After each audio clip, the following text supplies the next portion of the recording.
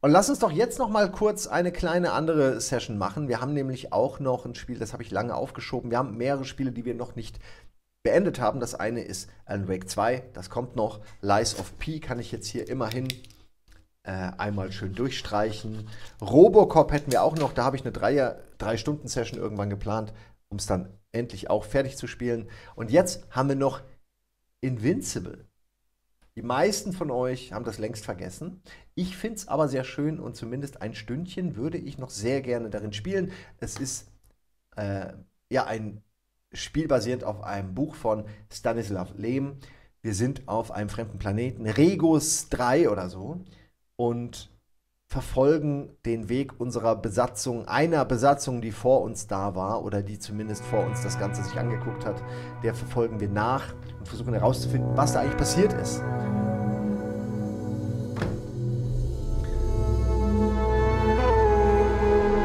Machen wir schnell noch mal ein Stündchen, aber vielleicht machen wir jetzt als allererstes ganz kurz ein kleines Päuschen. Ich brauche nämlich einen neuen Sieger Cappuccino. Wir sehen uns gleich wieder nach 3 Minuten und dann geht's los mit dem wundervollen Invincible. Bis gleich.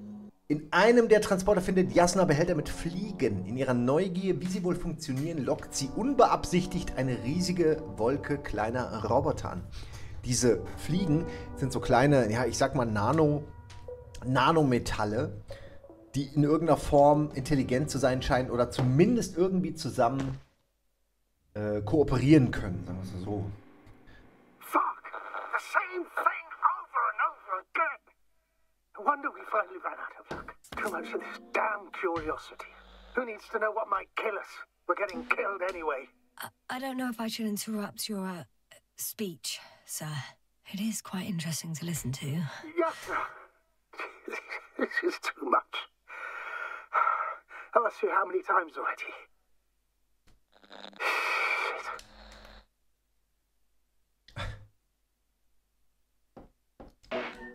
The 4th time, if I counted correctly. But I'm not planning another. Ich mach mal ganz laut. First 4 weren't planned either. At least we learned the truth about this planet and the inorganic beings that inhabit it. What good does that do us, though? We know the cause of the stupor. Maybe we can find a way to cure Koval. If anyone from the Alliance survived, and they already started their research into a cure. I wouldn't count on it. It's more likely they're all dead. Not necessarily. It's a large base, and I only found a few bodies. The rest of them must be somewhere. Or you'll find more corpses, Yasna.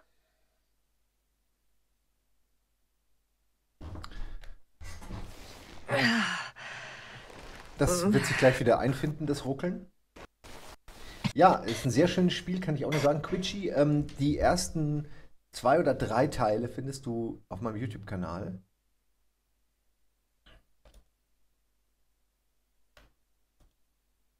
Hey, something changed. The balloon over the base disappeared.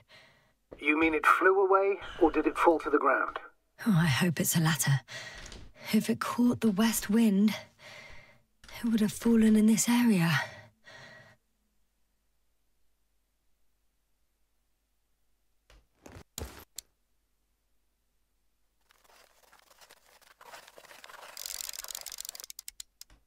We're lucky. It's hanging from a cliff, close to the ground. Can you get to it? Unhook it? Ach, nochmal gucken. Maybe that won't be necessary. Oh, shit. Somebody's here. Ja, stimmt, einer sitzt, einer steht. No. I can see them with my own eyes. 2 of them, even. 2 people, alive. Huh? Where did they go? Have you lost them? Well, I can't see them now. They were here just a second ago. Are you sure? What did they look like? One was wearing an Alliance suit, a green one. The other one, I don't know. He looked different. I see. And now they are nowhere to be found. Damn right. Doctor... Just a moment ago, my consciousness was over the ocean. I saw a big black cloud that appeared out of nowhere, which I then forgot. And now these ghosts. Yeah, that's what I'm talking about. The sight of them was so vivid. Just for a moment. I've been looking for someone for so long. I suggest focusing on what's certain. That balloon is still there, is it not? If we had operational cameras, we might get some answers. You don't have to convince me, Astrogator. I'm going. The rover is nearby if needed. Good to know. Thank you. Okay, aber wie komme ich denn da How are jetzt? you Das ist ja feeling? weit weg. Let me just say this. Literally everything hurts. I don't know where frustration ends and a contused lung begins. But at least Yes. I'm alive.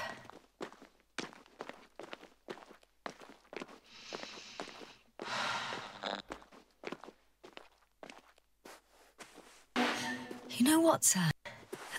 That whole incident at the start of my journey. Yes, I remember. I got badly hurt back then, and I damaged the radio. And you lost your memory.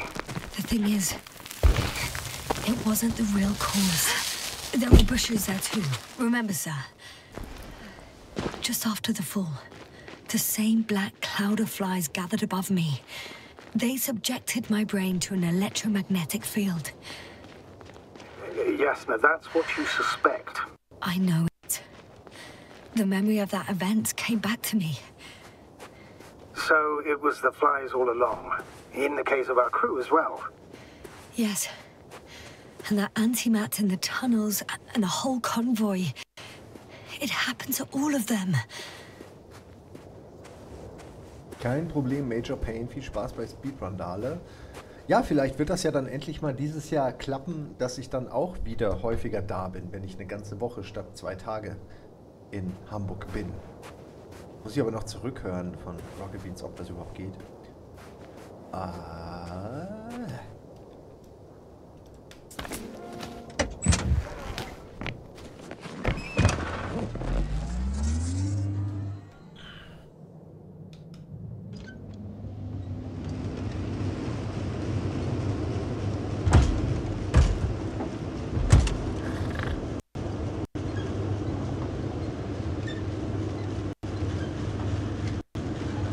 Wo man hier langfahren muss, dass hier überhaupt Straßen sind, finde ich beeindruckend.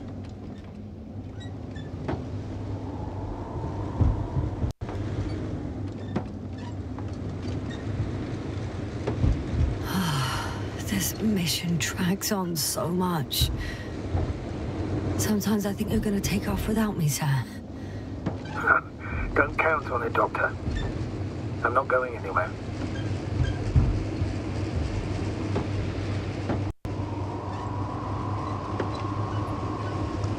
Ich weiß natürlich nicht, ob ich nicht links hätte langfahren sollen. Ich hoffe, dass die Wege am Ende alle zu dem Ballon führen. Weil diese riesigen Fahrspuren von den gigantischen Baggern sind natürlich schon I'm ganz getting cool. close to this fallen balloon. What's so funny? Oh, nothing, sir.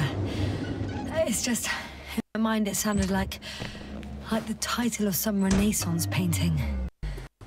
The fallen balloon of Regis. Yes, exactly.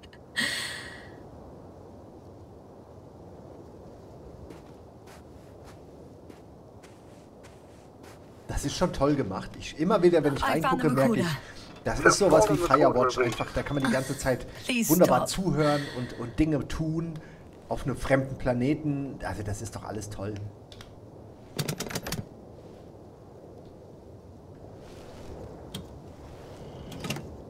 Da sind sie, die Bilder. Sowas wie die Mikrofilmaufnahmen oder so von irgendeinem anderen Überwachungssatelliten. Hier sind es die Bilder von oben, genau. Let's see. The 25th day of the mission. Morning. The balloon goes up. You can see the immediate surroundings of the base. They're operating at full capacity. The base is active.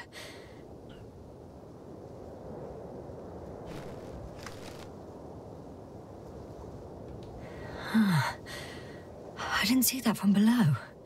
They parked several vehicles on top of a nearby hill.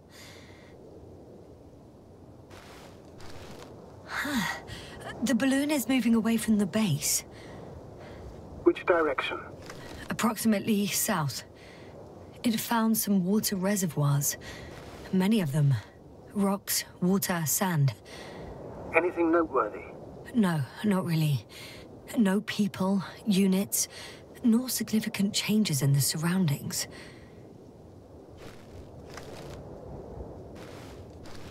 The balloon's completing its loop. It seems quieter at the base. But there's still a few people. Ja, ihr habt schon völlig recht. Ne? Das Spiel eignet sich perfekt für ein entspanntes Let's Play. Kleiner Tipp, wenn ihr Bock habt auf mehrere Sachen. Outer Worlds gibt es bei Epic umsonst. Über meinen Be Quiet-Link, BQ im Chat, kommt ihr zu einem Gewinnspiel. Da könnt ihr einen von 7 4K Gaming Setups gewinnen. Und es gibt auch noch 120 € für HelloFresh. Falls ihr den Code benutzt bei mir im Chat. They're grouping up. A dozen people gathered in the square, next to the vehicles. Ach, nee, da war noch was. They've left. There are no vehicles. There's no one. They must have set off towards their old base. Or to the ship.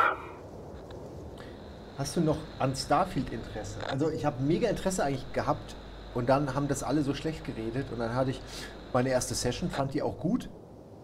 Aber dann hat zum einen keiner sich dafür interessiert und alle fanden Starfield plötzlich nicht mehr gut. Und dann hat es mir so ein bisschen die Laune verdorben damit. Aber eigentlich mag ich es. Apparently that's how the Alliance treats its people. Lousily, without dignity.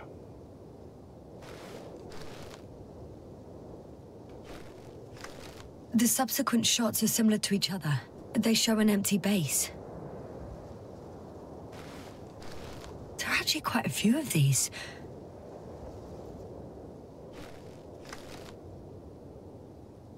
Oh, captured the moment I entered the base.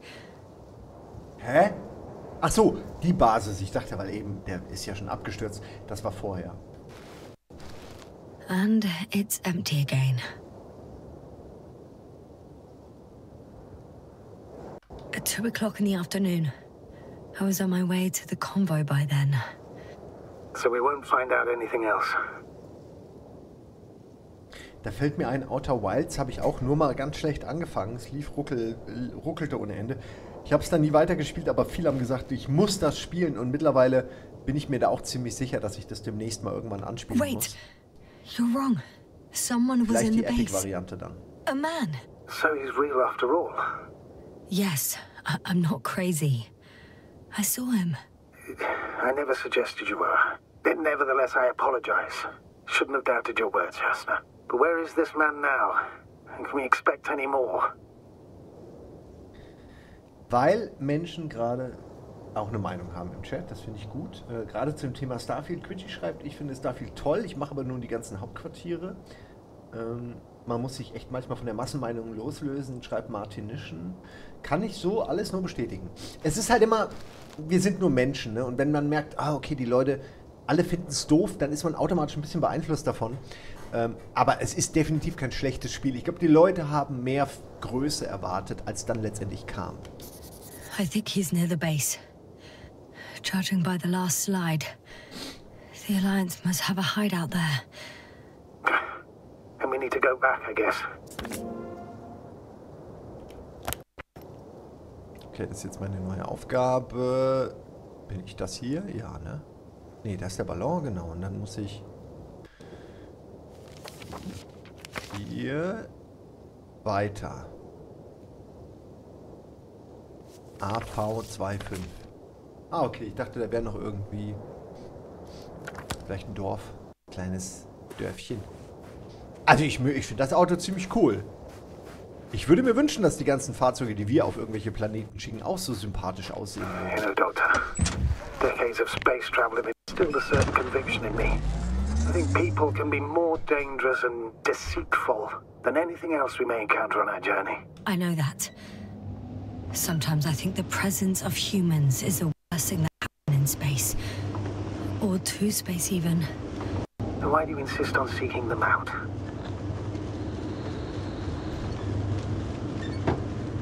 I feel like I have to do it.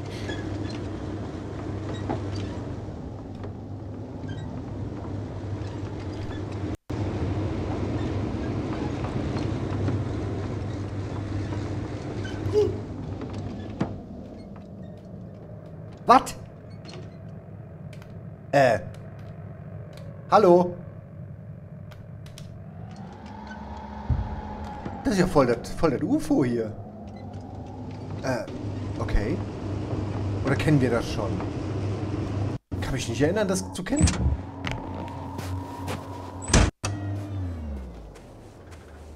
Ich habe 0, gar nichts von Starfield erwartet und hatte 90 Stunden Spaß damit. Ja, das ist cool. Für mich ist das Problem, wenn ich solche Spiele dann im Stream spielen will und die keinen interessieren, dann habe ich ein extremes Problem, weil ich nicht 60 Stunden lang irgendwas streamen kann, was keinen interessiert. Das ist für mich dann echt ein Problem, weil ich spiele die Spiele schon gerne. Give yourself a moment to rest, Doctor. You certainly deserve it. Ach, sieht das toll aus, ey. Fast so ein bisschen, könnte auch aus Star Wars sein, wenn es nicht so schüsselig wäre. Aber so diese runden Formen, so dieses 50er, 60er Jahre, war es das runde Cadillac-Design? Und dann, ich mag so, dass das so uneben aussieht. Man sieht die Kratzer, man sieht so ein bisschen Flecken. Das ist nicht einfach nur eine ebene, plane Fläche. Die hat Struktur, die hat was durchgemacht.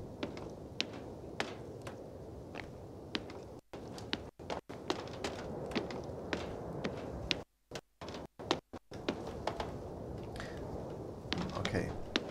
Kann hier doch nichts mitmachen.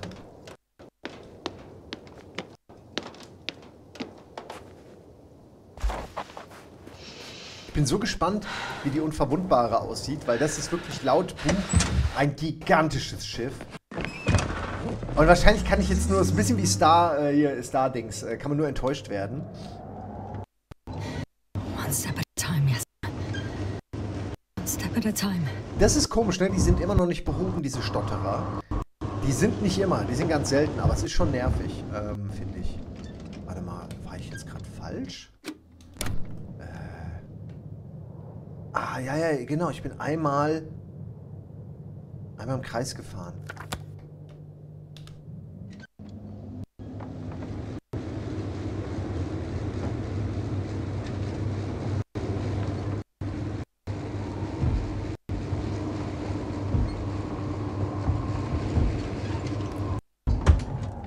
Zum Glück ist das nicht meine Basis hier, sondern die Feindesbasis. Ja, so fährt man nicht. I know. So. Jetzt einmal nochmal Mitgefühl um den Ballon rum.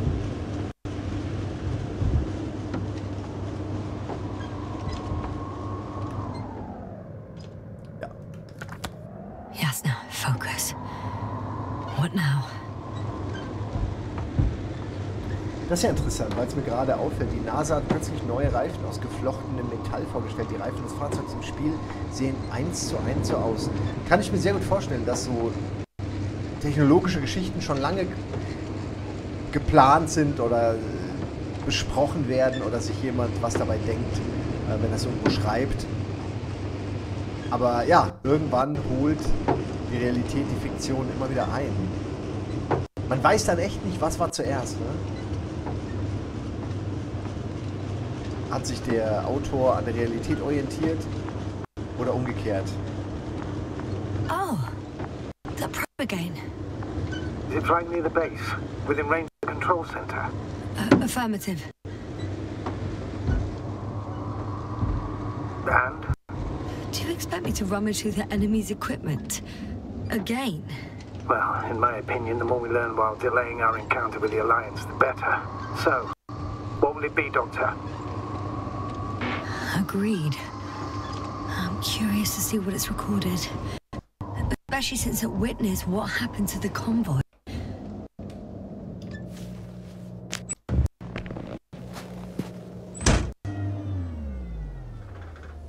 Aber das sieht nicht aus wie geflochtenes Metall, wobei, ich meine, es könnte alles sein, ne? Irgendwelche Nanopolymer-Strukturen. Keine Ahnung. Muss intelligent klingen. Okay, geht nicht auf. Ach, hier waren wir auch schon, glaube ich. Das ist die Ecke, wo wir schon waren, ne? Er hier hat nämlich mittendrin aufgehört. Die anderen haben wir uns angeguckt. Ah, aber hier ist das Ding von eben, die Sonde. The probe is no longer flying. Which probe? The first one. The one that patrolled the base. You didn't mention it, Doctor. So the probe landed. Or someone brought it down.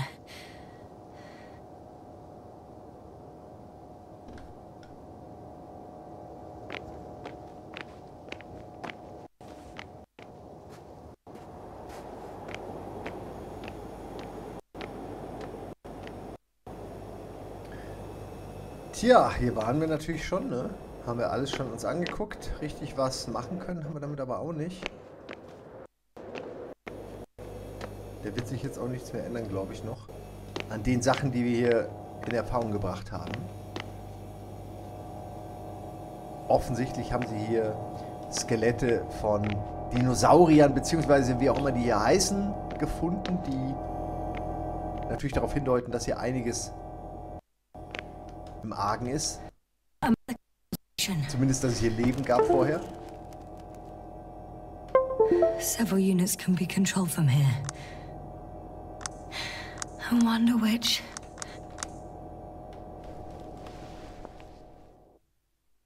Oh, damn. One's unavailable. Probably out of reach. Or they took it.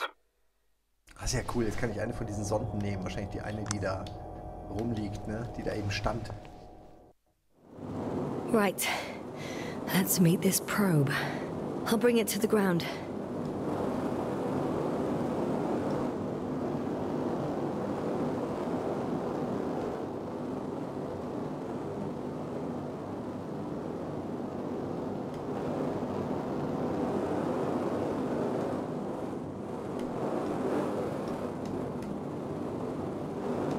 Ha!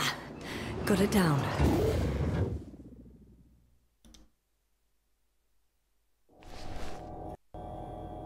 Mal gucken, ob hier noch mehr geht.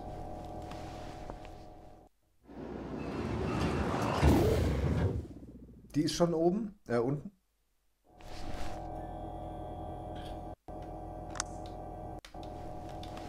Oh, Moment, habe ich das Mikro vielleicht falsch rum? Ja, jetzt. Moment. Ist hier der Anfang oder ist hier der Anfang? Ne, hier ist der Anfang. Ich habe ihn leider umgehauen bei einer Endboss-Metzelei.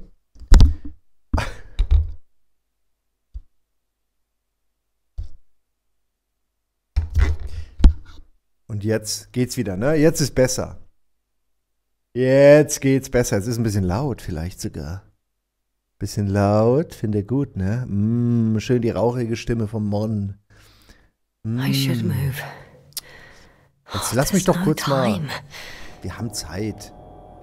Wir haben wochenlang gewartet, bis es hier weiterging. Okay.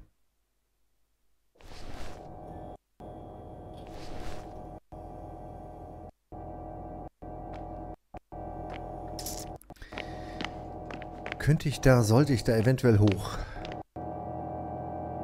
Nö, ich muss eigentlich nur zurück und mir jetzt diese gelandeten Drohnen angucken, denke ich mal.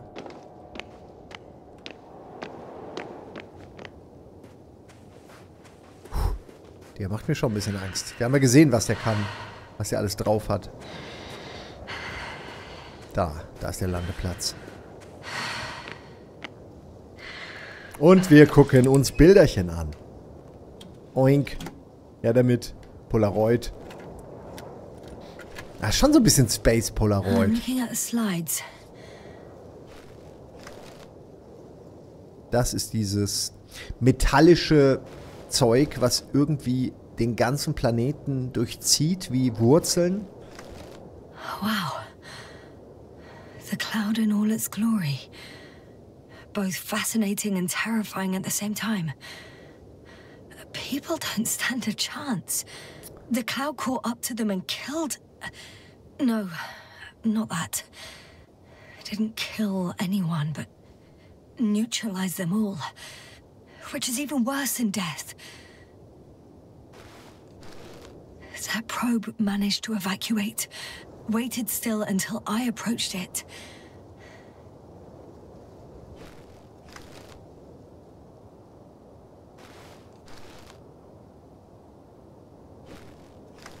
We know what happened after. Das bin ich. Für die, die den Anfang nicht mitbekommen haben. Ey, wir werden ja richtig beobachtet, ne? Heißen Reifen fährt sie. Auf Regis III.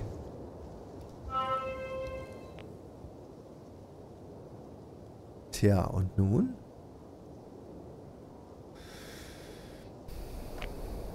Viel mehr haben wir gar nicht gemacht, ne? Wir haben eine Drohne gelandet. Die andere haben wir uns schon angesehen hier. Viel mehr geht da auch nicht. Und noch eine gibt's nicht.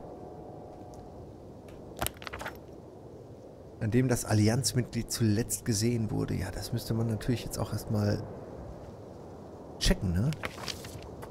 Da war ein Hideout, vielleicht das. Da, das Ding hier. Also wenn ich mich komplett rumdrehe und ein bisschen nach links gucke. Einmal nochmal gucken. It all just takes longer than expected. I know the situation. No need to explain yourself, Doctor. Okay, da. We're in this together.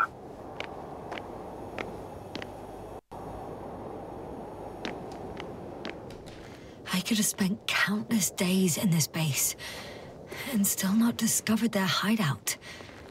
And it's right above my head. All I needed to do was look up. So this means there's a view of the entire base from up there. I'll confirm when I get there. But yeah, I think so. I know what's on your mind, sir. I could have been under surveillance ever since I arrived here. Don't turn off your tracker. Maybe it'll give you a slight advantage before meeting them. Da muss ich hoch, okay. Dieser Retro-Sci-Fi-Look, der hier genutzt wird, erzeugt eine ganz besondere Atmosphäre, versetzt einen wunderbar in die Zukunft, wie man sie sich einst vorgestellt hat. Schön. Ja, sehe ich genauso. Es ist mehr so, es ist wie Nostalgie für eine Zukunft, die nie existiert hat. Es ist eine ganz weirde Geschichte, weil wir das erinnert uns an die Vergangenheit, aber es ist die Zukunft und gleichzeitig ist es, wie wir uns früher die Zukunft vorgestellt haben. Also ist es eigentlich was Nostalgisches, was uns daran erinnert, wie wir früher als Kind, weiß ich nicht, Sci-Fi-Hefte oder irgendwelche Bücher gelesen haben, ich zumindest, in denen das noch so abgedruckt war.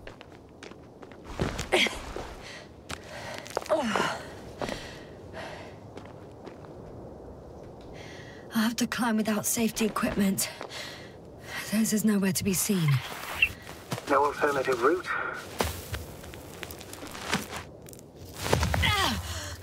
Keine gute Idee. I'm all right. I'm almost there. Perhaps it's the last moment to go back.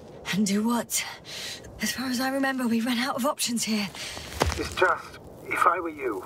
With all due respect, Astrogator, You're there's not being me. stuck on this surface. So if you let me, I'll take my chances. And I will find the man.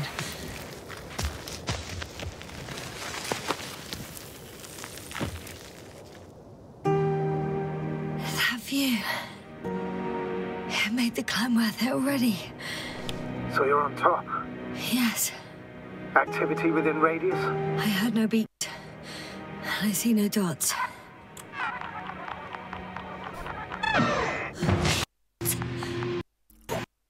I found him. Very well. Now keep your distance and be careful. It's too late. What? I can't hear you. It's too late to keep... Yasna, what is it? Why is it too late?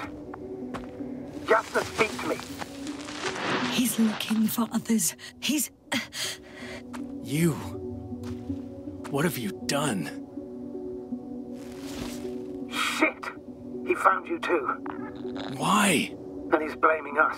What did it gain you? That's not good. It's his planet. I'm trapped here too.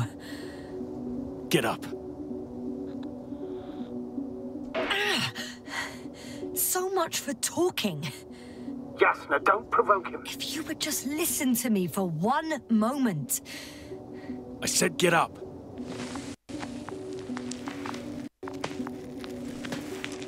Ist der erste Mensch, der sich ja auch artikulieren kann, den wir schaffen. Alles andere sind Druiden oder ja, leicht debil wirkende Kollegen, die aber durch diese, glaube ich, magnetische Störung und so eben ihr Gehirn gescrambled haben. Oh, save it. I guarantee you'll have time to talk later. What? Just keep your mouth shut. For your own good. Okay, stay calm. He's going to lead you to his superiors, which is good in theory. Well...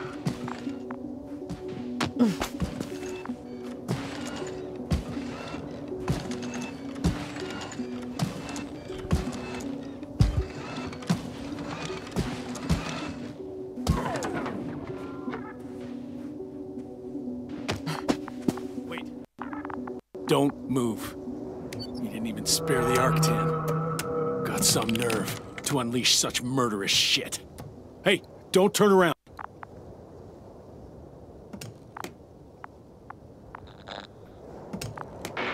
You're a scientist, just like me. Yasna, what are you doing? You don't shoot at people. Shoot. He has a gun. I'm a technician, smartass. Firearms or chemical weapons. What's the difference? Same outcome.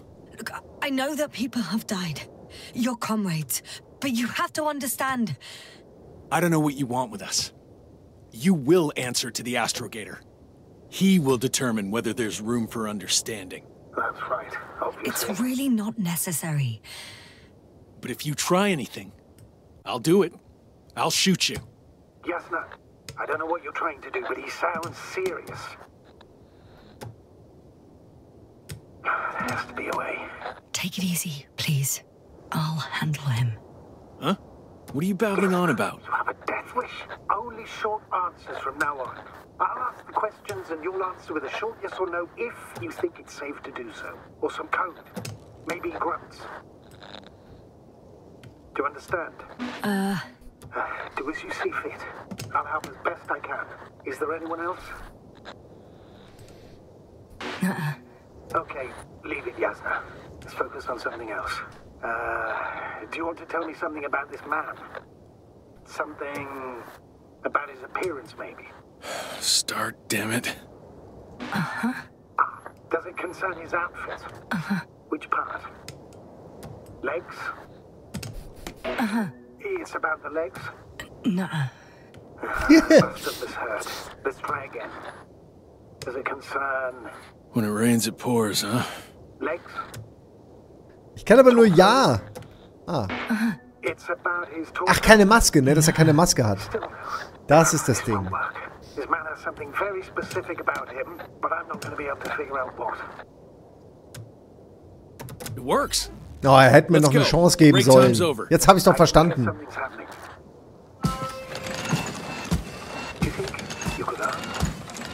Where are you taking me? You came here yourself. So what are you expecting, huh? Don't risk it. Let it go. Judging by the accessibility of this place, it's some kind of secret location. A base carved into the rock. You gotta be kidding me. You're gonna be fucking disappointed. There you have it. This is why you're here? First the attack and now espionage? You dogs. You've got no honor.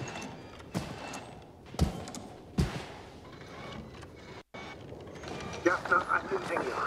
Signal is getting weaker. Wherever he's leading you, we won't be able to communicate. Help! Get me out What of the here! hell? Yasna, I'm with you. I'm sorry. I'll do anything. My mistake. I should have checked it. don't want to get in there. Come on, get inside. Novik!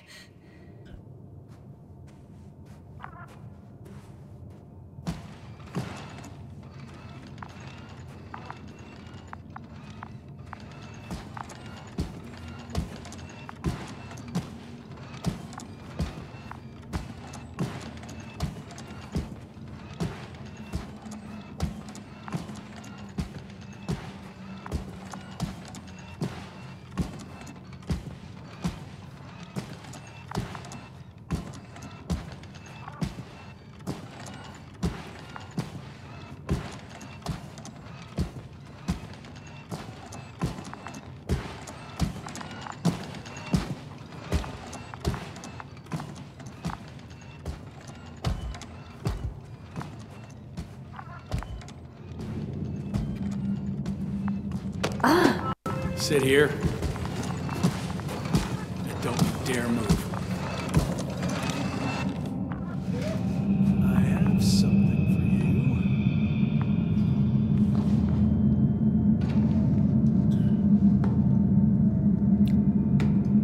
Einer mit dem Messer? That's even more than we need. Nee, ich dachte, er hat ein Messer dabei. Aber der ist Ach, der ist so ein bisschen debil, ne? Ja, ja. Er ist auch einer von denen, die nicht mehr so richtig funktionieren. I'm glad to see you guys too. What about our friend? Still cranky? I've always thought the speleologists weren't exactly the funny types. Although Spliskus the speleologist sounds pretty damn hilarious. Come on, you must be hungry. Die werden dann so infantil und können nicht mehr so richtig kommunizieren und können nur noch so die Grundbedürfnisse kommunizieren oder zumindest wirkt es so, als ob da nicht mehr viel mehr geht. Wouldn't be able to swallow anything anyway. Spluskas, my friend, it's just me. Take it easy. You're safe. But you have to eat something to have strength. Oh, gee, don't do that. It's tasty. Eat. Come on. Ja, er ist eigentlich ein Guter, ne? Wie er sich um seine Kollegen kümmert. Er denkt natürlich, wir haben mit dem Angriff was zu tun. Did you like it? Very nice. A few more. Unfortunately, I don't have any good news. I've searched the caves. I know Dr. Magdov went down there. If only you could tell me which cave she worked in. Maybe it would be easier then. If only you could. Sebulon has also gone missing without a trace. I don't even know where to look. And the whole convoy crew. I'll go there tomorrow. Maybe by then, with reinforcements.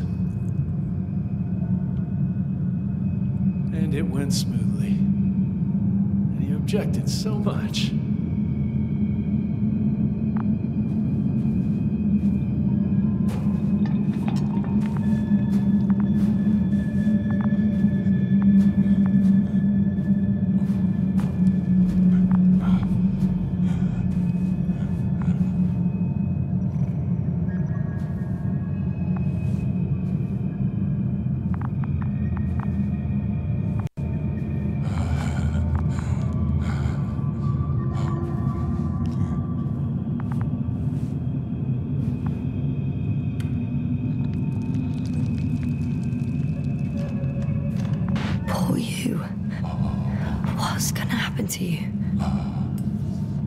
Lendor, comrade.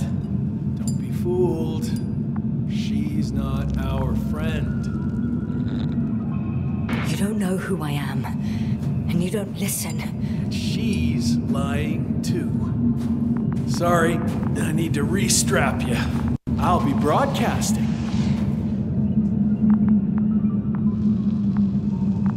And you, mind your own business.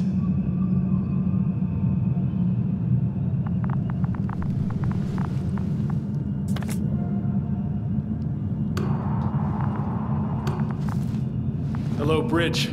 Rohitra speaking. Rohitra. Can you hear me? Over. You're still not getting through. This is an urgent announcement. It's the 26th day of the mission, 1300 hours, 42 minutes. I am reporting the presence of Commonwealth units on the surface of the planet. I have arrested one person. It's a woman, unarmed. I haven't noticed any other people or other units nearby, but this person was in active radio contact. I'm requesting backup. Over and out. Hey, Milos. Hope you're still in range. Listen, the Commonwealthers are here. I have one of them, a woman. I doubt that she's alone, but I didn't see anyone else.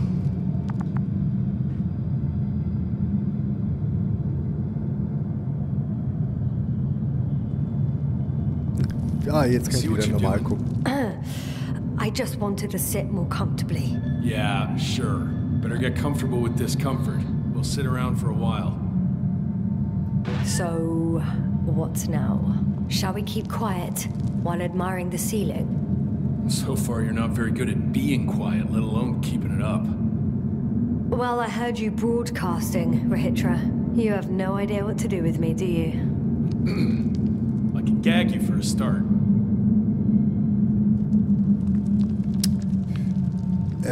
Ich kann aber nichts auswählen. Ach so, ich kann hier Sachen... You've been camping here long? Do you have air filters here? Did you know there's methane in the atmosphere? I know. These tanks are a temporary solution. Are you shielding yourself from the flies? From what? Flies. You named them that yourself. I mean, the Alliance did. Seems to me that the commanding staff will have a lot to talk to you about. Fortunately, I don't have to. I suppose you often go out for supplies. Ugh. You won't stop talking, will you? Well, there's nothing else to do on this wretched planet.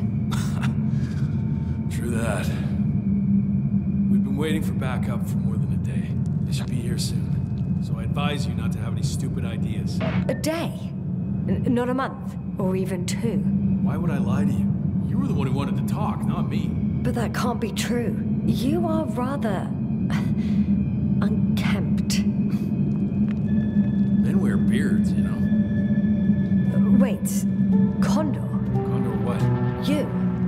Are you from Condor's crew? Yeah, so? It doesn't make any sense. Here we can agree, you're talking complete nonsense. What do you mean? How come that's such a revelation? This is your flagship. If we'd known there was a ship of this class here, we would never have landed on Regis III. That was not our mission. There you go. Will you finally admit what you were up to here? I'm from the Dragonfly, a small research unit. Our actual mission was coming to an end. We were on our way back when intelligence intercepted information about your ship. Did they really send you to spy on us? You could say so. We were supposed to seize this opportunity to surpass your research. Then they led you on a wild goose chase. We didn't even have any research plan. We landed due to a malfunction in the main core. The work dragged on for so long the scientists were given permission to study the planet. They couldn't sit still in one damn place. That's all. Fuck. Nothing adds up. But I know what's wrong with your comrades. The same thing happened to our people. How many of you were there? 6 people. Only 2 of which are still unharmed. Including you. Me and our astrogator. Is he around here too? I'm the only one left on the surface. So... not many. I told you, we're a simple unit. Here's the rest. Gorski, a cyberneticist, a golden child. Serious beyond his years, yet full of youthful curiosity. Everyone was convinced he would get far, but he only managed to take a few steps. Koval, our physicist. He's unresponsive now. Always had a gentle nature to him, and a rather peculiar sense of humor. Krauter, a chemist. Second in rank to astrogator. He was mortally wounded while wandering in a stupor. We don't even know how it exactly happened. Marit, a geologist. Her mind's as sharp as a razor. She's tough on stupidity like no other. She was a dear friend of mine. Show them to me. There were more of us. Much more. Milos left for Condor with the survivors. Those who were unable to do anything, really. I stayed to see if anyone else survived. And so we wait. What a shame. Do you smoke? I would if I hadn't run out.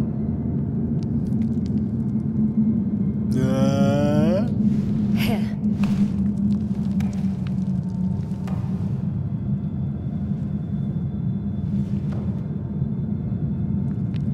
Oh, Lem's. That's a good brand. Koval always smoked them. Lems. Stanislaw Lem, ne? Ja, egal. Habt ihr schon gecheckt.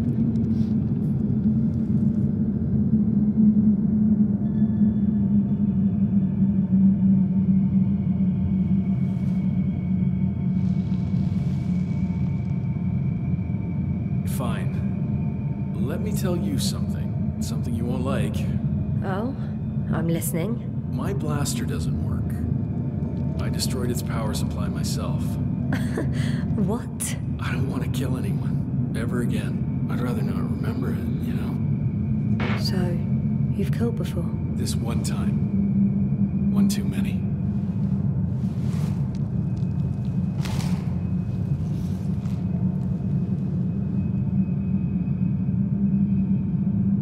When was the last time you had something to drink? The last time? I don't even remember. Thought so. It's water. Local, but treated. Go ahead. You must be thirsty after everything you've been through. Thank you. Oh, I needed that. Me too. Been silent for nearly 2 whole seconds. Very funny. Do you really know what's wrong with them? I know what caused it. And how. This planet is inhabited by microbots that your scientists have called flies. Millions of microbots. A real cloud. What? A cloud of flies, which can literally erase the human mind. Wash away all memories. That sounds... Can you prove it somehow? You'll find everything in my journal. The course of events. Pictures of the cloud. Should I throw it? No, that's enough throwing. We'll do as follows. I'll give that astrogator of yours a message letting him know you're alive. Then I'll read your journal, and in the meantime, you will get some rest. You've been through a lot. Take my bedroll if you want.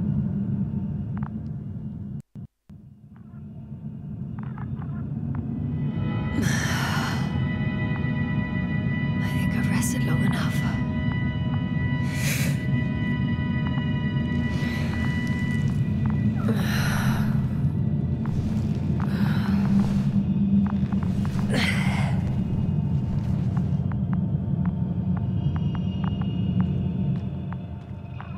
Rahitra, you don't mind if I play with your probe? Well, no answer is also an answer. Rahitra, are you sleeping? I'll take that as a yes. Okay, take it easy.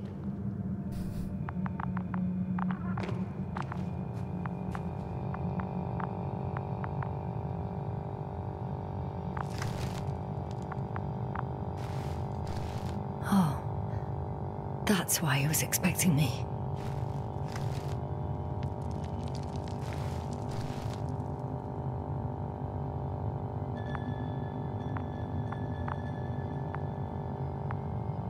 A sedative? Does he serve it to them in the food? Or does he take it himself? Oder hat er mir das gerade ins Wasser gemacht? Naja, egal.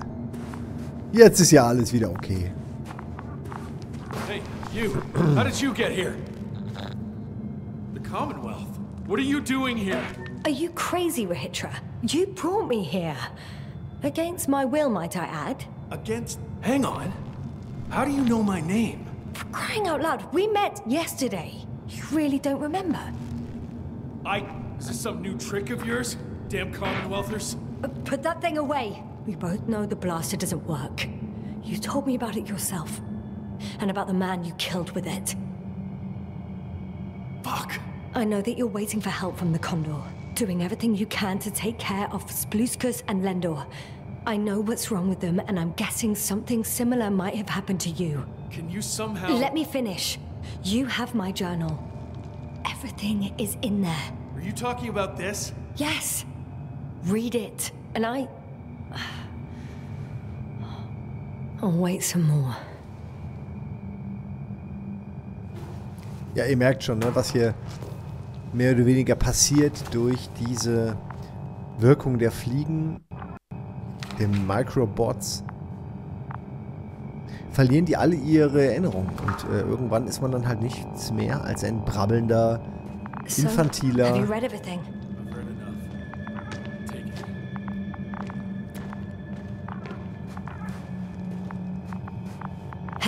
Hey, it's going to be fine. We'll make it. You're Dr. Yasna, right? Yasna is enough. Okay, Yasna. I have a favor to ask. Someone needs to go and find Milos. If that cloud really damaged my mind, then we don't know how much time has passed. In fact, I don't know anything anymore. And you? Won't you come with me? No, I can't. I won't leave them alone. Besides, there is a chance that Milos will come back after all.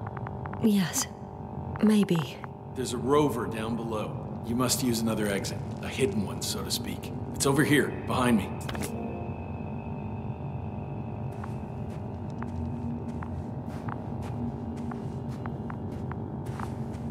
Ja.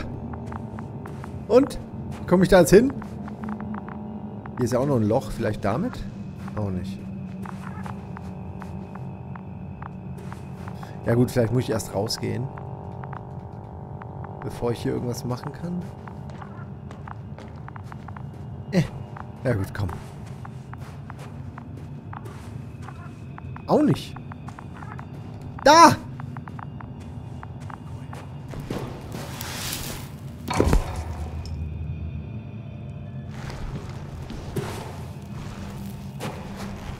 Übrigens, Leute... He was. I don't know. Kurz eine Info für alle, die sich mit dem Spiel beschäftigen. Ein paar Leute im Chat haben andere Ergebnisse hier gehabt, sind früher oder anders abgehauen und hatten diese Gespräche mit ihm gar nicht. Also es hängt schon sehr davon ab, wie ihr reagiert, was ihr dann für Dialoge bekommt. Alter, was ist das? Das sind einfach nur Dosen. Wie lang sind die denn? Okay, die werfen die Dosen immer hier runter, ne? Das heißt, die sind hier seit Ewigkeiten. Auf jeden Fall haben sie eine Menge Dosen.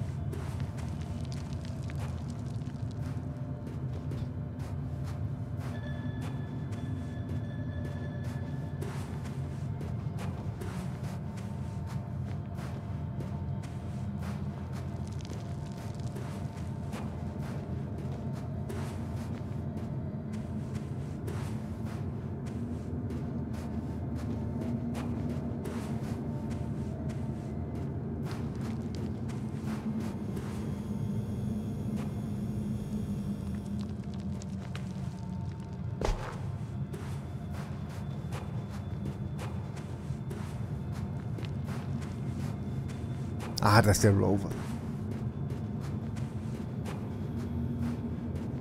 Hat Gregor sich schon zu Markus Ritter geäußert? Natürlich habe ich ihm direkt, ich gehe da gleich hin, habe ich ihm direkt davon geschrieben. Und er meint, er guckt sich's an. Er war aber schon sehr positiv angetan. Aber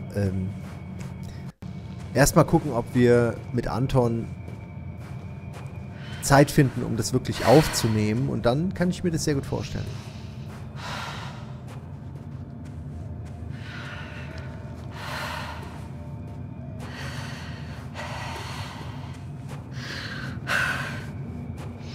Base? Come in. Yes. Good to hear from you. I admit that man's message fell short of reassuring me.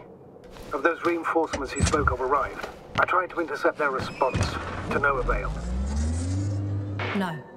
On the contrary, I am supposed to follow them. There's something off with those people, Astrogator. I mean, more than I expected. Are you talking about reinforcements, or have you met anyone else? There were 2 more men with him, completely wiped out. Well, that doesn't surprise me. Rahitra, on the other hand. Yes, Doctor?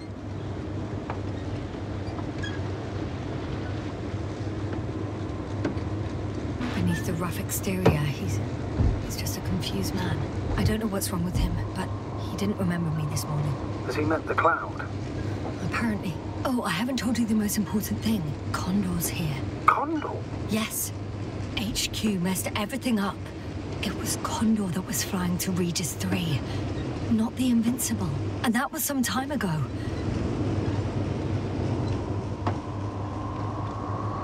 Aber ich glaube, die Condor... Ich bin mir nicht ganz sicher, aber ich glaube, die Condor war im Buch vor der Invincible auf dem Planeten. Und ich glaube, sie sind eben, das ist das Schwesternschiff. Ich bin mir aber nicht ganz sicher. Das Condor ist das Flaggschiff und Invincible ist auf jeden Fall auch ein baugleiches Schwesternschiff. Und eigentlich dachte ich, dass die Invincible der Condor hinterher geflogen ist. Aber gut, ich bin mir nicht ganz sicher. Ne? Es ist eine Weile her, dass ich die Geschichte gelesen habe. Okay, der Chat sagt es auch. Condor ist das Schwesterschiff.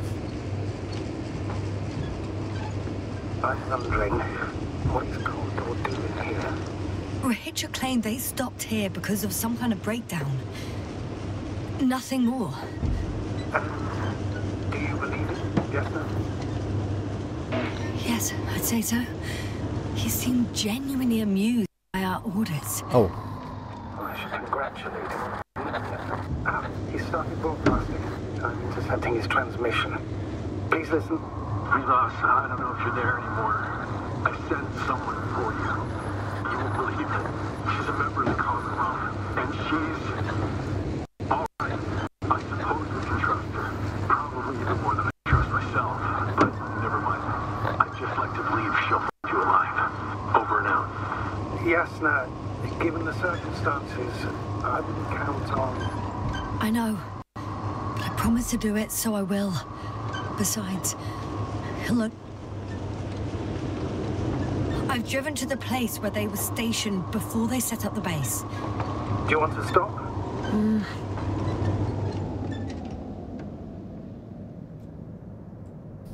Kann man mal machen, ne? Im Buch wurde die Condor vermisst. Okay. Der Unbesiegbare wurde gesandt, um das Verschwinden der Condor zu untersuchen. Das dachte ich nämlich. So ein bisschen wie bei Resident Evil, ne? Alpha und Bravo-Team. Einfach die Scheiße einfach mal sein lassen. Man muss nicht immer noch ein Schiff hinterher schicken. Manchmal ist es halt einfach nicht gut gelaufen. There's several Arctons here. Are they still working? Yes. I wonder for how long.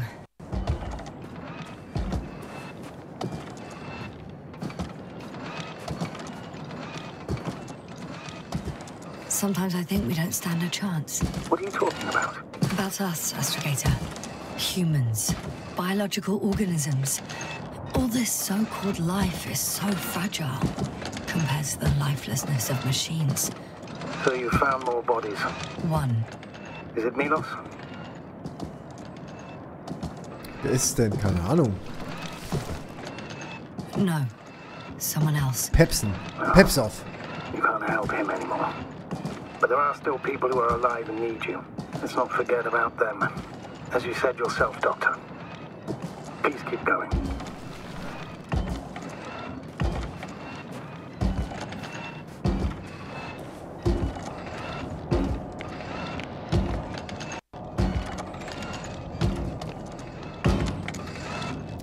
Roter Riese, eine Therapienotiz von Dr. Pepsov, das ist der Kollege, den wir gerade gefunden haben. Autoanalyse erstellt auf Empfehlung des Personals und auf Wunsch des Bordpsychologen. Mein Vater wusste kaum etwas über die Welt, geschweige denn über das Universum. Er war ein eher einfacher Mann. Jetzt im Nachhinein kann ich es nicht nur laut sagen, sondern muss zugeben, dass er diesen Aspekt an sich mochte. Er pflegte zu sagen, es ist gut, etwas zu tun zu haben. Und wie sich unschwer vermuten lässt, hat ihm seine Arbeit Freude bereitet. Anders als ich während meines Studiums an der Akademie stets behauptete, war er kein Chronist des Mars. Für die folgende Analyse ist es jedoch nicht von Belang, welchen Aufgaben sich mein Vater im Laufe des Tages widmete.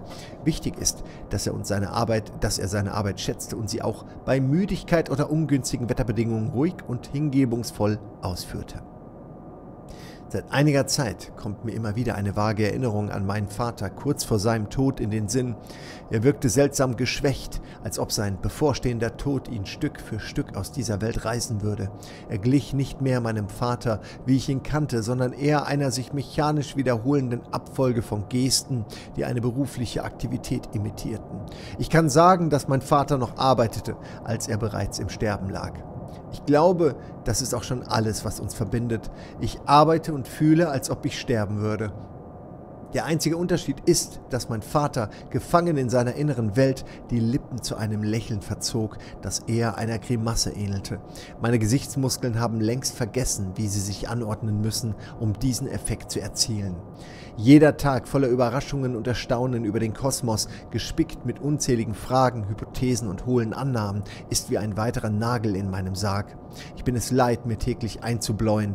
Ich habe Zweifel, ich weiß es nicht. Und Sie, all die anderen, tun nur so, als ob sie es wüssten oder als ob sie es eines Tages wissen würden. Außerdem, wozu das alles überhaupt? Warum steige ich nicht aus diesem Hamsterrad aus, das größtenteils nur in theoretischem Wissen gipfelt? Wegen des Beifalls auf den Symposien? Wegen des Lobs des Astrogators? Wegen der mickrigen Anerkennung seitens der Menschheit, wenn sie plötzlich beschließt, einen Tag der Dankbarkeit zu feiern? Der Bordpsychologe vermutet einen berufsbedingten Burnout. Vielleicht hat er sogar recht und ich habe einfach keine Kraft mehr für eine weitere Suche nach Antworten aus dem Kosmos. Vielleicht bin ich ein roter Riese geworden. Mein Wasserstoff ist erschöpft. Ich bin von der Hauptreihe abgekommen und ein Stern niedriger Temperatur geworden. Allerdings ein großer und noch immer hell genug, um der Besatzungsleitung mit meinem Verhalten zu signalisieren, dass ich nicht gewillt bin, weiterzumachen. Was wird dann mit mir geschehen? Ich habe Angst, dass ich, vollständig ausgebrannt, nach den Gesetzen der Astrophysik zu einem Zwerg mutiere. Zuerst ein Weißer, dann theoretisch noch immer Energie verlierend, ein Schwarzer, falls es so etwas gibt. Ich weiß es immer noch nicht. Ergo werde ich vor meinem Tod, schlimmer noch, meinem geistigen und nicht körperlichen Tod, schrumpfen wie mein alter Vater, der unbewusst mit den Armen herumwirbelte, aber anders als ich bis zu seinem letzten Atemzug ein stolzes Rädchen in einer sozialen Maschine blieb. Wenn ich nicht grundsätzlich etwas ändere, erwartet mich eine Leere oder schlimmer noch ein schwarzes Loch, das alles um sich herum verschlingt. Dessen bin ich mir zur Abwechslung einmal sicher. Wie viel Zeit bleibt mir, um etwas zu ändern? Ich weiß es nicht. Verdammt, ich weiß es nicht.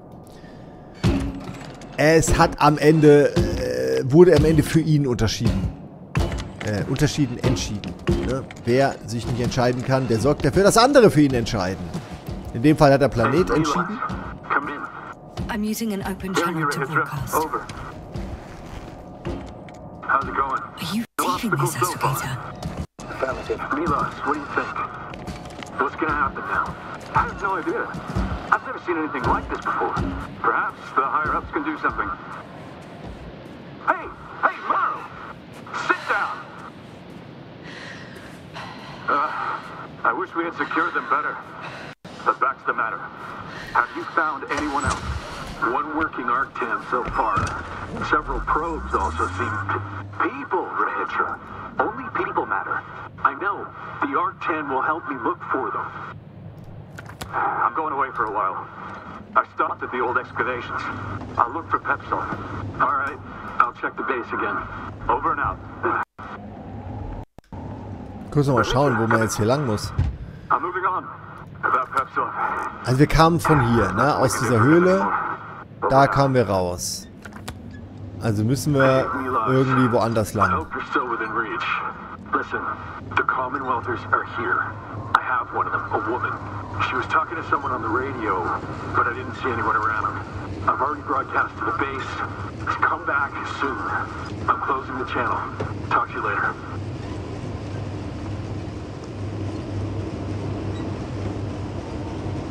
Na, es sieht nicht gut aus. Hier ist leider Ende.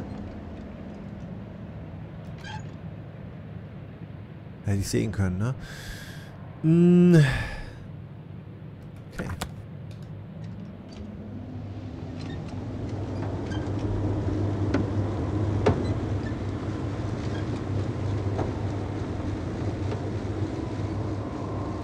Okay.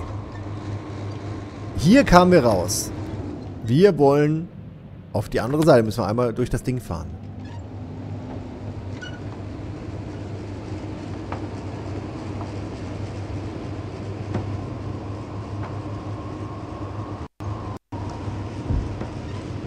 Okay. Nee, I da think kam that's ich enough her. sightseeing for me. If Milos kept going, so should I. Agreed. Was ist das denn? Ach so, das ist der Projektor. Nee, dann ist das doch, es sieht halt gleich aus, aber dann ist das das Loch, in das wir rein müssen.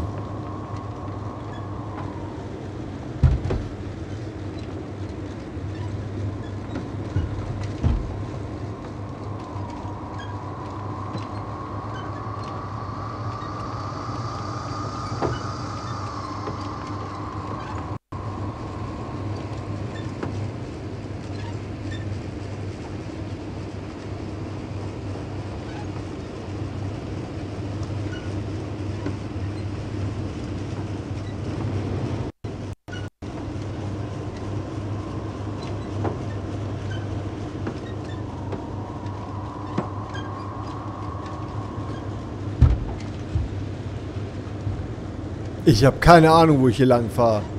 Ist das richtig? Nothing's changed, Rakete. Understood.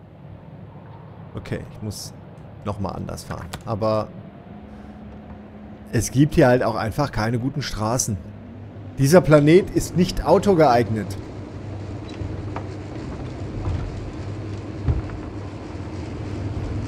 Okay, kurz schauen. Ist das richtig?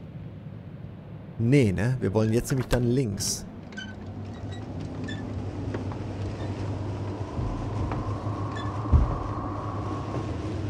Ich sehe da unten schon wieder so eine Schildbubble. Oder vielleicht sieht es auch nur so aus. Auf jeden Fall haben wir schon häufiger eine gehabt. Ja, das ist eine. Die muss man dann meistens umfahren oder auslöschen, ausmachen. The route they took is blocked by a force field. There must be an energobot somewhere. But I don't know if I can get to it. Maybe you can go around the field. I'll check. Although... it's pretty narrow here. The route is blocked all the way across. Na gut, dann laufen wir halt. Ich wusste, dass es so wird. Boulders are blocking the way. So even if I turn the force field off, we still can't proceed. Even if I find a way, I'll have to continue without the rover. Wouldn't make much sense. Please keep looking. Ja, sowas finde ich ganz schön, dass dieses Kraftfeld sich so in den Sand reinfräst und so ein Loch erzeugt. Finde ich irgendwie cool. Here. It's standing still in front of the force field. Is that Milos convoy? I'll confirm. There's someone inside. More than one. Two. Das ist ja And they're all interessant. in the transporter? Ready yourself for the worst, Doctor. I am ready. I'm going in. Well, actually, I'm squeezing in. Still, one here. They must be in the back.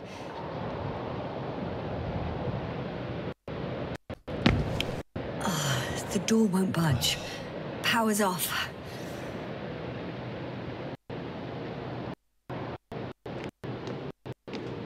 Okay, wir müssen jetzt, wenn ich das richtig sehe, den Strom anmachen. Das geht wahrscheinlich hier. Moment of truth.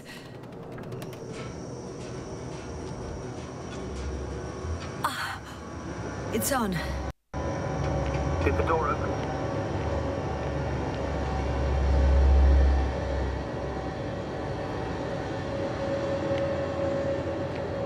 Auch nicht? Okay, vielleicht muss ich von außen kommen. Not exactly. The inner door is still locked, and the outer door is just shut. I repeat, now all doors... Wait! The back door open. Oh. No. This vehicle. It's a coffin, sir. A mass grave. They were all crammed in here. In the heat and darkness, with no chance of understanding what's going on. Terrible death. I'm sorry you have to see that. The number of registers, 428. Playing in broadcast mode. You found more of those? No, it started automatically. Hello, Condor. Oh, es sind echt viele.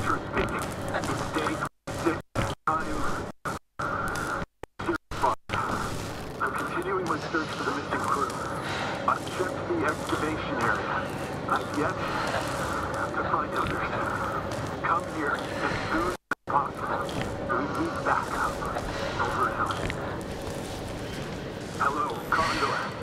This is Rohitra speaking. It's day 26. Through the longest few steps I've Time walked is in my entire 8:05. life.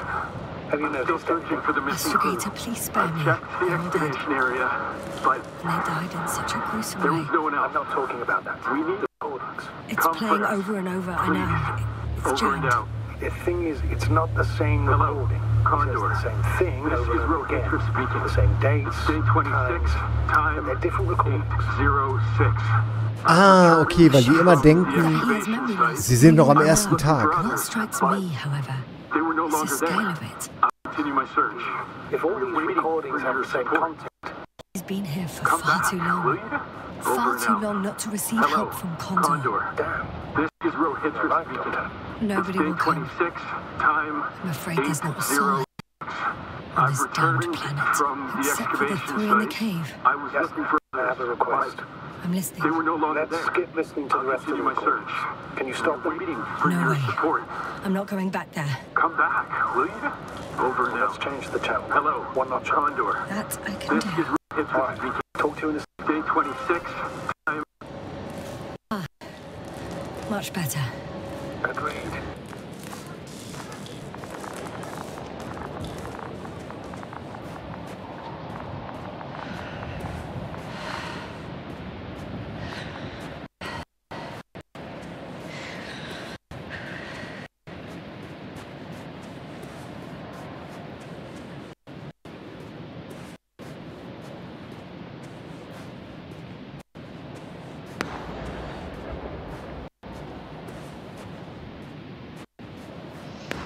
Astrogator, Rohitra is firing off flares.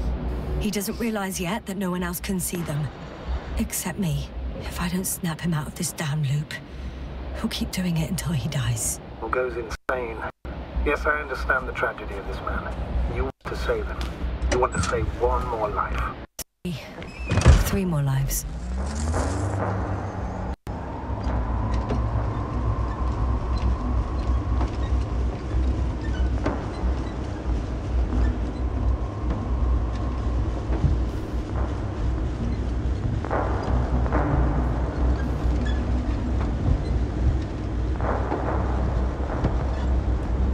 I found a direct route. I'll be in the hill soon.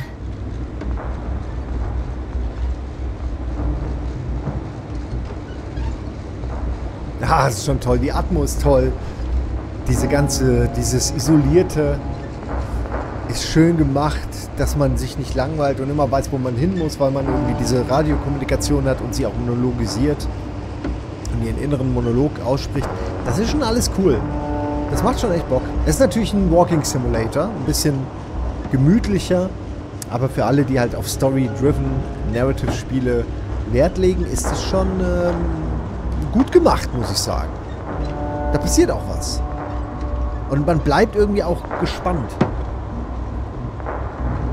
Weil noch weiß ich nicht so recht, was hier eigentlich passiert. Also außer den Sachen, die man halt schon immer wieder rausgekriegt hat. Ach, echt? Hier raus? Okay. Status? What's new? Well, nothing really. At least not in the last 5 seconds, sir. Aber Right. Thank you. echt nicht? Du fährst da nicht rein? Ist doch voll der Weg. Ich probier's nochmal.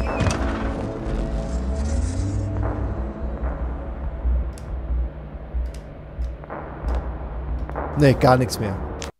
Als wäre er leer.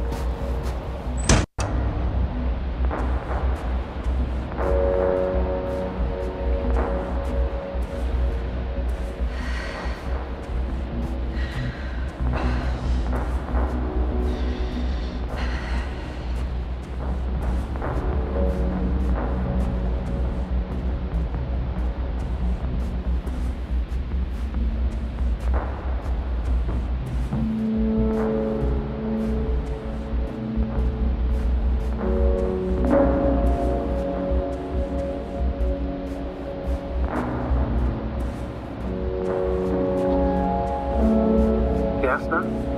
Everything's all right? Yes, yes. I just need a moment to think. As soon as you find something, I'll report it. No worries, sir. Das ist so ein geiles Schiff. Ey, geil ist auch Captain Harmony, der hier gerade ohne Ende Abos rausgekackt hat. Vielen Dank.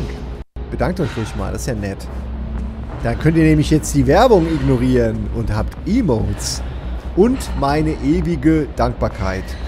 Disclaimer, ewig dauert hier einen Monat. Yes. Back already. I found Milos. So quickly. Where are they? Tell me what's going on. Yasna, you have to tell us. Calm down. I'll tell you everything. Maybe you should sit. Come on, talk to me. I don't want to sit down. The cloud got to them. Not far from here. We have to get them out of there. Help them. Richard, you wanted me to speak. So hear me out. It happened a very long time ago. They're all dead. Nobody came for them.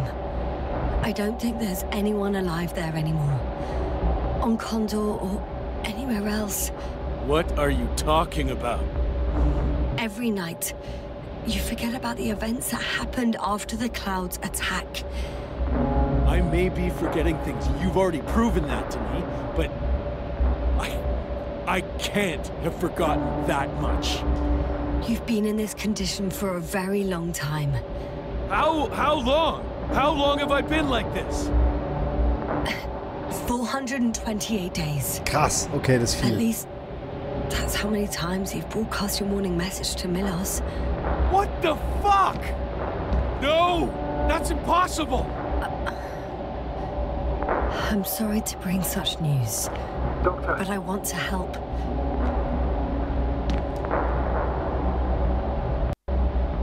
You don't have to wait any longer. hate to interrupt, but we have a problem. The cloud is coming. Right now. Yes, it's closing in on you.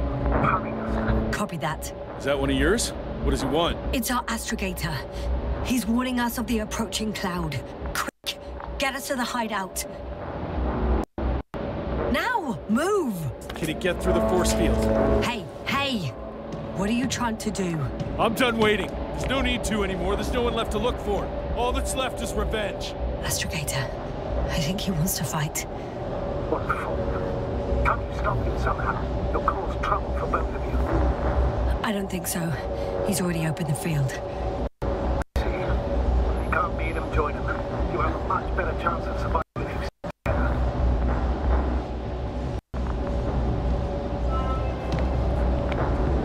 What's this? Familiar with the Strahlenkanone. energy transformation of Dirac emitters? Thought so. The emitter's energy system isn't... Take it. You can help. By shooting. I'll take care of maintaining the force field. When you aim, wait for the green light. Then you can take the shot. The device is connected to 3 combat machines. Okay. It sounds simple.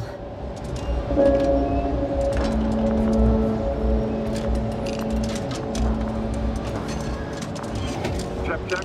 Hear you. Over. Let's stay in touch. Copy that. It's getting closer.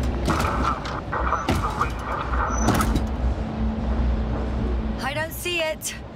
Soon it'll be within range of the guns. It's coming from the east, over the hill.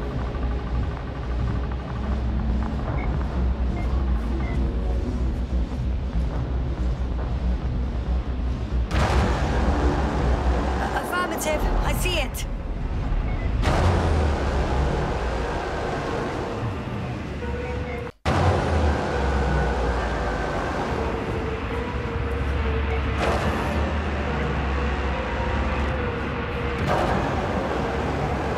Ja, ist schon cool gemacht, aber sieht nicht so aus, als ob man da was machen könnte.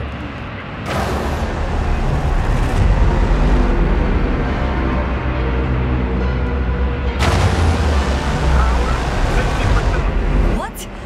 Why not 100? Trust me, it's better this way. You don't want to go full power together. Damn flies. Later, Rahitra. Later.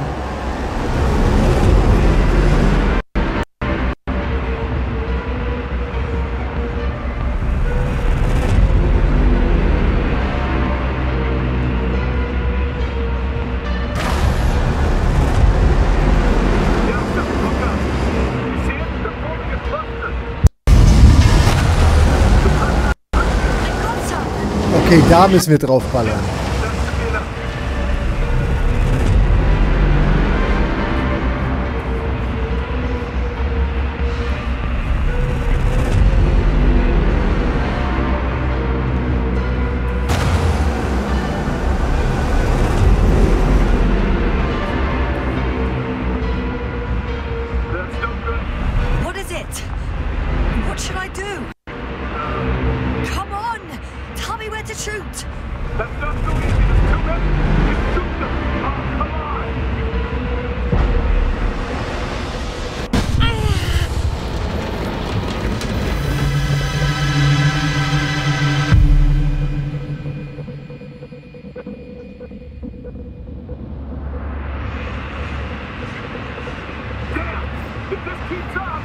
Ja, aber du musst mir auch sagen, was? Don't tell me you're starting to regret this, Rahitra. I can't believe you dragged me into this. That's what you think. You're very much mistaken. I'm not giving up.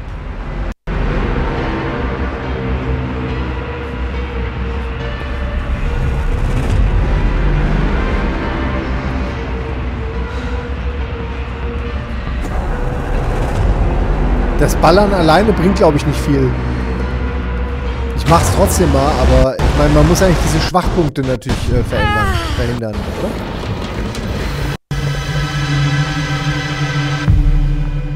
Oh.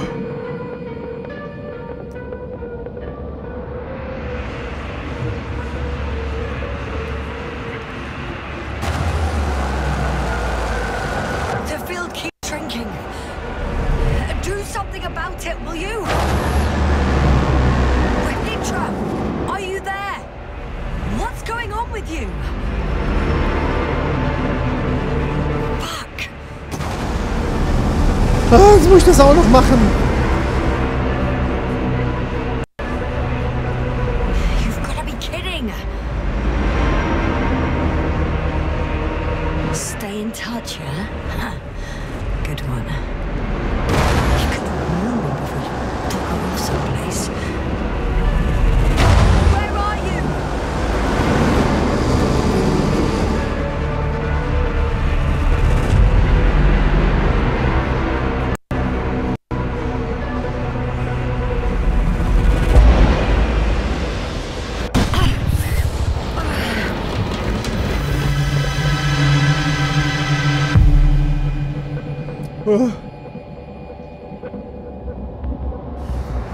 Nein, es ist keine, lieber Christian, es ist keine 1:1 Umsetzung des Romans. Es hat eher damit zu tun, so. Aber man spielt auch nicht die... Man spielt noch nicht mal die Seite, die man im Buch sieht. Es sind ja mehrere Fraktionen. Where the hell have you been? I have to secure my people. We can't stay here anymore. It's too exposed. We have to run. But where? Isn't it obvious? Condor. You don't actually expect anyone on the ship to have survived, do you? I'm not that naive. I need the Condor itself. In order to... Have the entire arsenal of our flagship at our disposal. We might be losing now, but it doesn't mean we can give up. We'll send the Cyclops out tonight. Cyclops? That's a code name for... It's more of a moniker. For an 80-ton machine with firepower exceeding all antimates combined. Okay. We usually use it in conditions of high radiation contamination, enormous pressures and temperatures. Due to the interference of the force field, it floats several feet above the ground. So it doesn't depend on the surface. Well, I hope you're right. Because I've heard about your power more than once. And all I see is one defeat after another. In this case, Yasna, it's not just empty boasting. Sending the Cyclops somewhere is like giving the task to the devil himself. Look, I'm giving you a simple choice, Yasna. Ich will da hoch. Going or not. Ja! Where there could be water, medicine, resources, or stay to die. Wow, such a hard choice.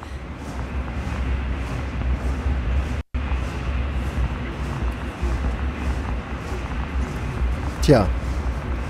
Er will mich trotzdem aber nicht mitnehmen.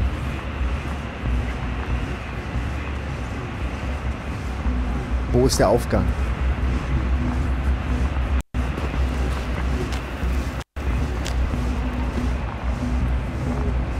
I hope I won't regret it. Too bad you didn't mention earlier that you had a working saucer. We could fly Erkunde right away, or even into orbit. Working is a big word. It's just a tin can with a couple of sputtering engines. Controlling it technically doesn't work. Somehow it does not surprise me. Let's fly. Just a minute. I'm waiting for the force field to shut down, which should be soon.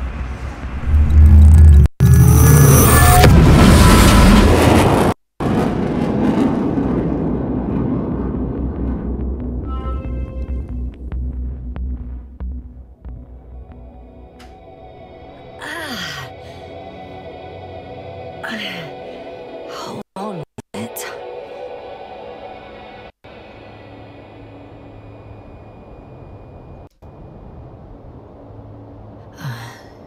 He's not here. Das ist der Unbesiegbare, ne?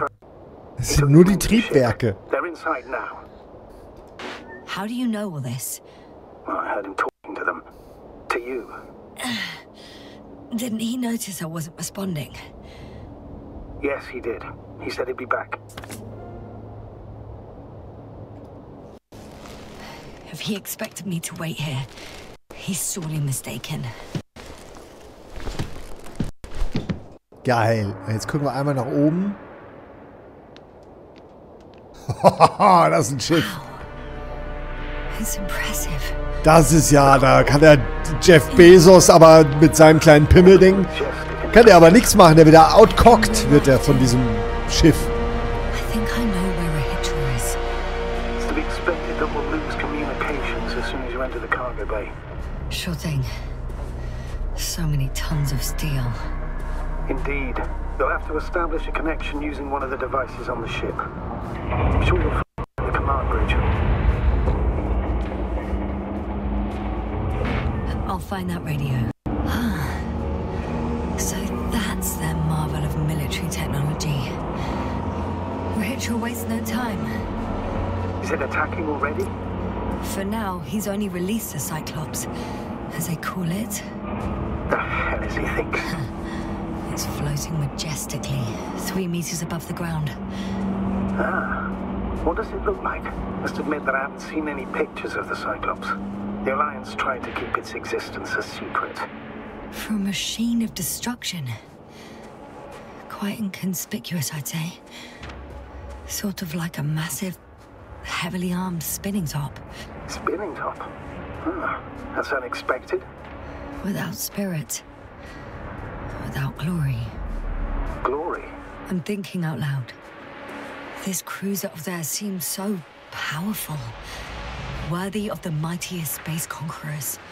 Yet on this planet, all that awaited its crew was death. Not glory. If only we could get hold of its blueprints. This is hardly the time, Astrogator. Yes, another time. Now you need to focus on finding Rahitra. Suppress his warlike tendencies. There's one more thing, Yasna. This is important. I'll be able to confirm it in a while, but so far everything indicates... What is it, Astrogator? Headquarters were right about the Invincible. It's actually flying here. If I'm reading the message correctly, they'll be here in a few days. Ah, und da beginnt das Buch dann. And they have no idea of the danger. So Rahitra will finally get help. You should be happy. All in all. I'm happy about that too. I'd never thought. I'm entering the cargo hold.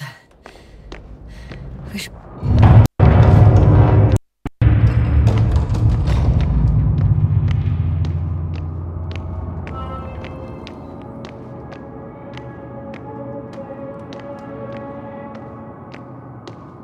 Ja, ist schon geil. Also es macht voll Bock. dass man von diesem Schiff, wo man normalerweise nur von seiner gigantischen Größe gelesen hat, wenn man das plötzlich dann auch sieht, ist hier natürlich ein bisschen jetzt in einem anderen Kontext, aber man darf trotzdem hier drin rumlaufen. Das ist schon irgendwie schön. Deswegen mag ich solche Spiele, die sich auf Bücher basieren, weil man dann einfach schon Bilder im Kopf hat, die man dann zumindest abgleichen kann mit dem, was hier gezeigt wird. Und irgendwie mag ich das. Ich bekomme gerne Bilder zu Büchern angeboten.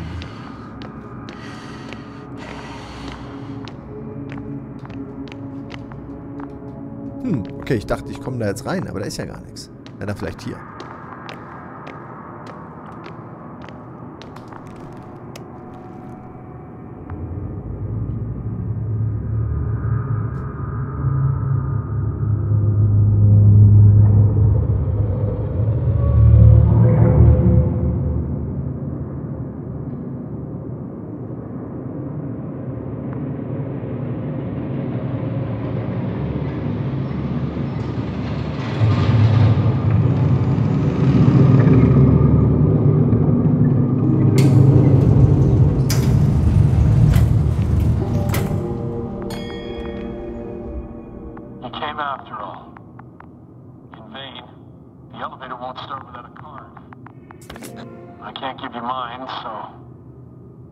Hey, are you sure you can't help me somehow? What are you muttering? I can't hear you clearly. Rahitra, come on, don't be silly. Over and out. Rahitra.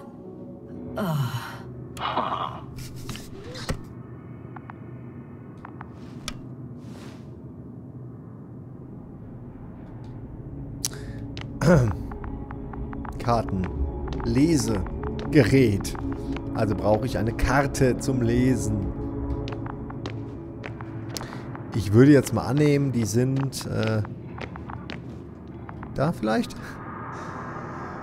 Sehr geehrter leitender Servicetechniker, ich schreibe dir vorschriftsgemäß und wie von dir selbst in unserem Gespräch angeraten auf formellem Wege. In diesem Sinne möchte ich schriftlich noch einmal bekräftigen, was ich bereits mündlich berichtet habe. Auf unserer letzten Erkundungsmission ereignete sich folgender Vorfall. Nachdem unsere Fahrzeugkolonne einen verdeckten Steppenläufer aus metallartigen Drähten überrollte, versank ein Bein des Antimat in einem Spalt, den weder ich noch unsere anderen Navigatoren hätten kommen sehen können. Daraufhin sprangen 2 Aktanen von einem Fahrzeug, um die feststeckende Maschine zu befreien. Obwohl einer der Aktanen bei diesem Vorhaben zu Schaden kam, brachten sie das Manöver zu einem erfolgreichen Ende. Daraufhin wurde er über eine Woche im Wartungsbereich festgehalten. Ich wiederhole, eine Woche. Mir ist bewusst, dass Aktanen in die als Kanonenfutter bezeichnete Ausrüstungsklasse fallen. Zumindest betrachte ich das als ihre Aufgabe unter schwierigen Bedingungen, beispielsweise auf unerforschten brennenden Planeten in eisigen Umgebungen oder in einer Wüste voller Felsspalten wie dieser hier. Und dass dies auch die Intention ihrer Erbauer war. Ich schätze, dass ich mir auch im Klaren darüber sein muss, dass die erforderliche Zeit zur Reparatur von lächerlich überdimensionierten Roboterfüßen länger ist als dem gesunden Menschenverstand bei einer im Grunde einfachen Wartungsmaßnahme vermittelbar. Offenbar sind meine kognitiven Fähigkeiten in diesem Bereich stark begrenzt, wenn es mir, verdammt nochmal, nicht in den Kopf gehen will, wie man so lange für eine Reparatur brauchen kann. Deshalb appelliere ich an dein Berufsethos, wenn ich darauf bestehe, dass der zuvor erwähnte Aktar meiner Division, der zwar kein vollwertiges Mitglied der Mission ist, dennoch ein wichtiges Asset darstellt, für das du, ich und die gesamte Allianz sowie seine edlen Schöpfer verantwortlich sind. Mit freundlichen Grüßen, Navigator Joren.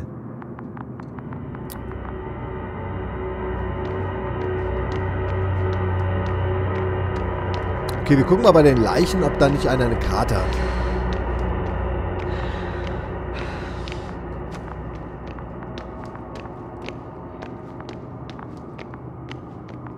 Also die wollen auf jeden Fall, dass man einmal hier durch den Parkplatz geht und sich alles anguckt.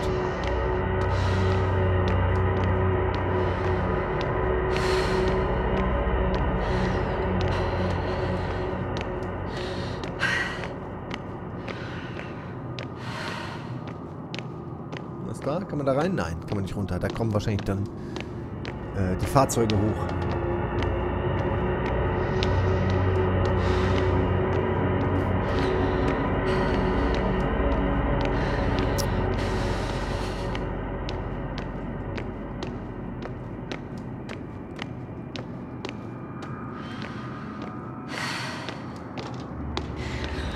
Na, vielleicht da drüben. Da ist zumindest ein Licht. Das ist ja immer ein gutes Zeichen. Ne? Jetzt sind wir einmal durchgelaufen, einmal rumgelaufen.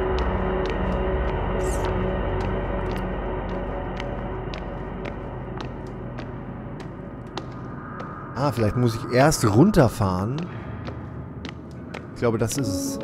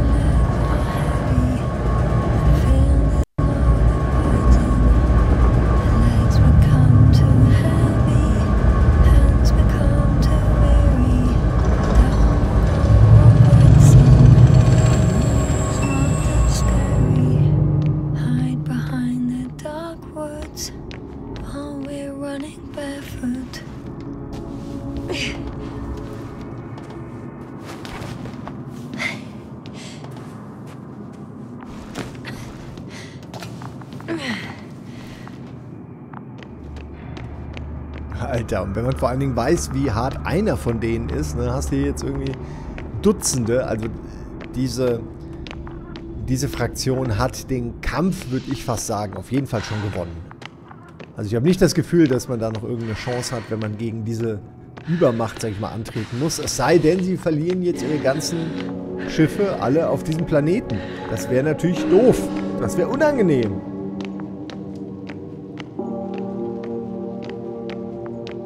Na, man muss dann am Ende doch immer dem Licht folgen. Es ist Quatsch, ins Dunkel zu gehen, wenn man nichts looten kann. Hier muss man einfach nur machen, was von einem erwartet wird. Aha, ausgetrickst. Whether you like it or not, I'm coming to you, Rahitra.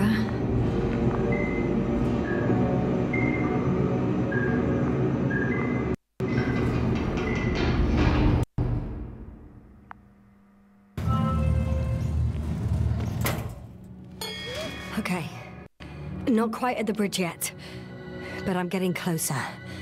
Much closer, Rahitra.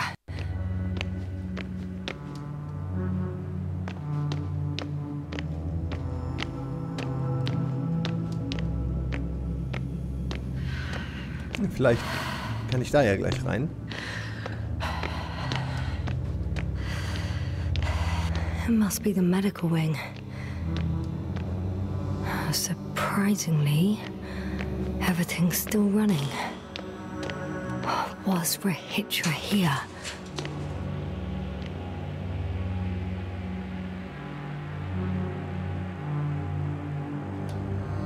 Erneuter Antrag auf Erlaubnis zur Arbeit an privaten Projekten. Hiermit bitte ich erneut um Erlaubnis mit der Weiterentwicklung von 2 Lesegeräten mit den vorläufigen Bezeichnungen Opton und Lektron.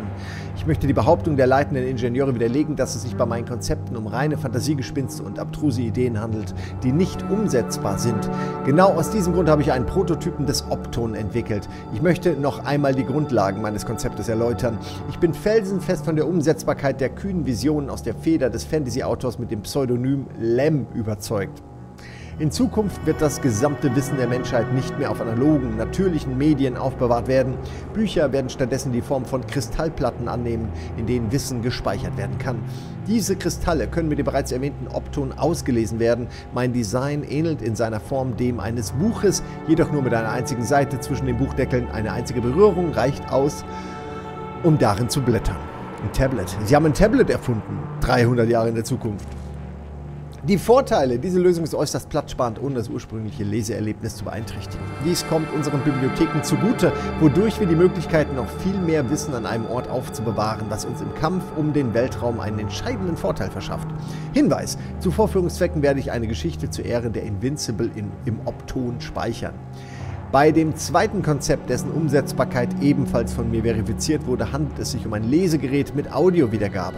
Dieses Gerät kann beispielsweise von Schiffspiloten verwendet werden, die auf ihren langen Reisen ihren Horizont mit Hilfe literarischer Meisterwerke erweitern wollen. Deshalb schließe ich die Möglichkeit nicht aus, die Geschichte auch im Audioformat zu präsentieren. Zusammenfassung: Ich bitte hiermit darum, meinen Antrag stattzugeben, sowie um einen Präsentationstermin zum nächstmöglichen Zeitpunkt nach unserer Abreise von Regis III, damit ich meine Arbeit an Optron und am Lektron schnellstmöglich wieder aufnehmen kann. M. Da ist jetzt wahrscheinlich irgendwo das Buch versteckt, ne? Oder zumindest würden sie das, glaube ich, gerne machen. Also, Lektron ist ein Hörbuch und das ist ein Tablet. Nice. Wir haben also Audible und Apple erfunden. Ah, Sci-Fi-Toiletten. Klassische deutsche Bahntoiletten. So muss das sein. Wobei ich mich immer frage, wie will man sich da festhalten, wenn man da sitzt? Na gut. Aber nur ein Knopf, das ist gut. Aber sehr unhygienisch. Der eine Knopf ist garantiert voller Schmodder.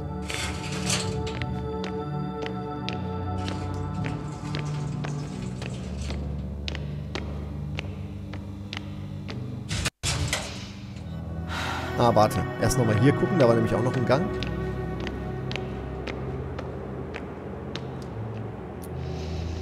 Überall interessanter Kram. Oh, das ist eine Karte, die ich brauche. Different sections. Different elevator cards. Ah, they really overdo it with the security measures around here. I guess I still have some time to look around. Sie ist ja von einer anderen Fraktion, das heißt, für sie ist das alles völlig irre, weil das alles quasi die geheimen Raumschiffe der Gegenseite sind. Someone tried to eat soap.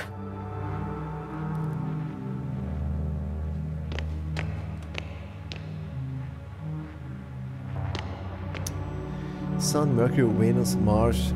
Okay, es geht einfach nur über die Atmosphären der Planeten.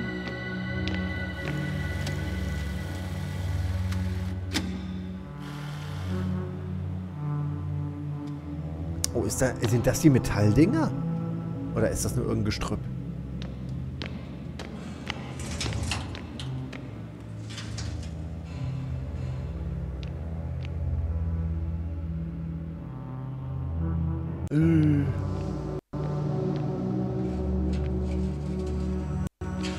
Ja, keine Luft mehr bekommen, deswegen auf diese Art gestorben, wenn ich das richtig sehe. Irgendjemand hier hat ein Edding, das sehe ich doch direkt. Alter Graffiti-Künstler. Professor Azyma, am 24. Tag der Mission außerhalb der Basis aufgefunden Symptome, Bewusstseinsstörung, Akinese, Mutismus, Amnesie, keinerlei Reaktion auf komplexe Stimuli, Ursache unbekannt.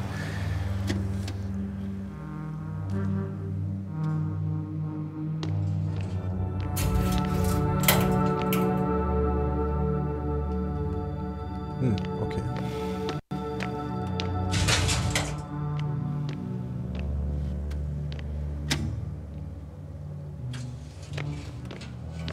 Schon alles eine geile Technik. Ja, also Kryokammern. Trotzdem ist die Frage, leben die hier vielleicht sogar noch? Kann man die aufwecken? Oh, da wäre ich aber pisst, ne, wenn mich da einer aufwecken würde. Couldn't get out. Poor bastard. Ah, okay. Haben sie ihn glatt Bleichtrottel genannt? This soporific could be useful, although I prefer not to have to use it. Ich wette, das wird eine von den möglichen Änderungen in der Story am Ende. Also, dass man vielleicht, wenn man die nicht eingesammelt hat, dann kann man bestimmte Features vielleicht auch nicht machen. Richard must have given them something to calm them down. Has he didn't hideout? Naja, eigentlich ist es ja ein guter, ne? Aber der kümmert sich immerhin um seine Leute, aber eben auch nur um seine Leute.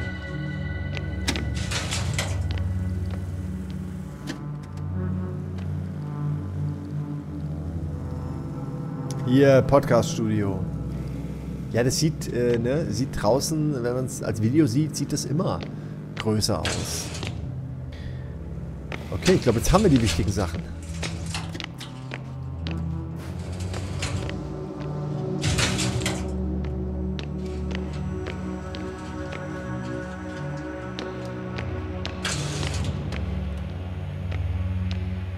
Oh, hier wurde geschossen.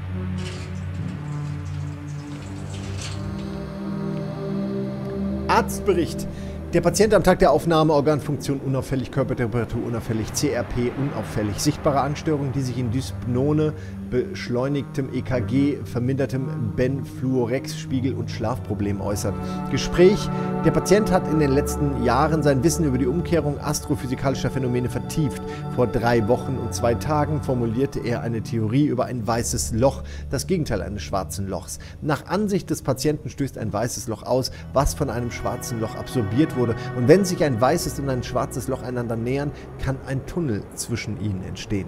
Diagnose: Angstneurose, verursacht durch starken Stress, Überbeanspruchung des Gehirns in den Abend- oder Nachtstunden und körperliche Erschöpfung.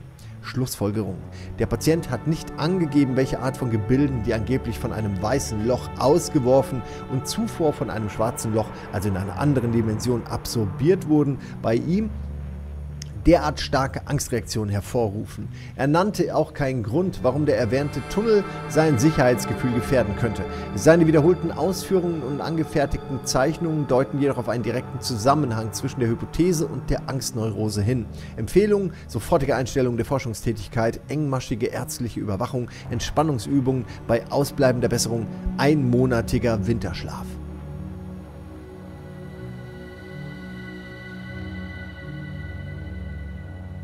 Ist schon gut gemacht, wie die aussehen. Not everything everywhere is for us. Das ist interessant. Not everything everywhere is for us. Ich kriege direkt so eine kleine unterschwellige Message beim Augenarzt mitbekommen. Schutz gegen Fliegen, chemische Ansätze. Wir können der Besatzung vor der Landung auf Regis III GABA verabreichen. GABA. Wirkungseintritt zu langsam. Beeinträchtigt die Fähigkeiten der Besatzung zu sehr. Sackgasse. They considered even the most absurd forms of protection against a cloud. And I don't blame them. Aber ich habe das Gefühl, die haben darüber geredet, bevor sie gelandet sind. Das würde ja implizieren, dass sie wissen, dass diese Fliegen auf dem Planeten sind.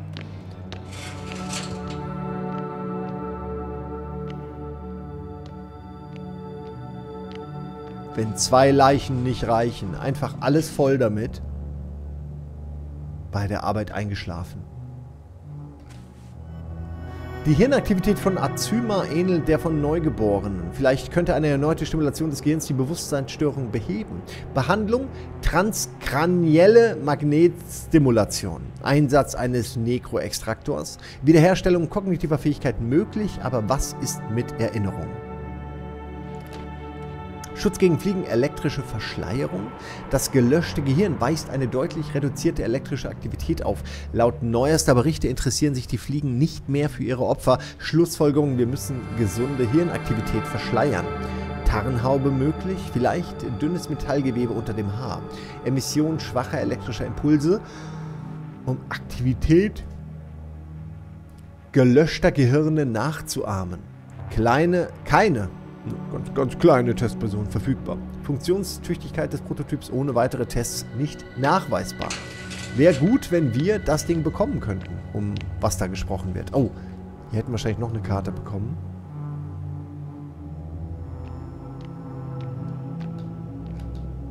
Dieses Gerät sendet punktgenau magnetische Impulse in das Gehirn, was eine Depolarisation verursacht, die den darunterliegenden kortikalen Bereich und verknüpfte Bereiche stimulieren. Dies wiederum führt zu einer erhöhten Neuroplastizität und Neurogenese. Vorläufige Hypothese: Diese Methode sollte es den Patienten ermöglichen, sprachliche Fähigkeiten wiederzuerlangen und komplexe soziale Situationen wieder zu verstehen. Es ist jedoch nicht möglich, die Amnesie rückgängig zu machen. So apparently there's hope. We can... No. Wait. The memories won't come back. Ja, aber die können ja nochmal neu lernen. So much for the hope. Können ja alles nochmal neu lernen. Ich glaube, jetzt haben wir alles gesehen, was hier gab.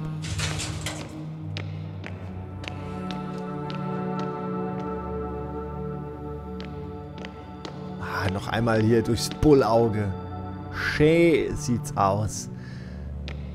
Also wenn man wieder weg kann davon, dann ist es schön. Ansonsten ist es wahrscheinlich das Schlimmste, was man sehen kann. Weil das wirst du dann einfach dein Leben lang sehen. Oder Leben kurz. Hier kamen wir auch her. Okay, ich glaube, jetzt haben wir wirklich alles, ne? Ja. Moment. Da blinkte was. Da! Kurze Mitteilung, die mit freundlicher Genehmigung des Kommandos an die Allgemeinheit weitergegeben wird. Wichtig, eine Uhr der Marke Holzkern mit einem Zifferblatt in Form eines Seesterns wurde gefunden. Als verloren gemeldet, Entschuldigung.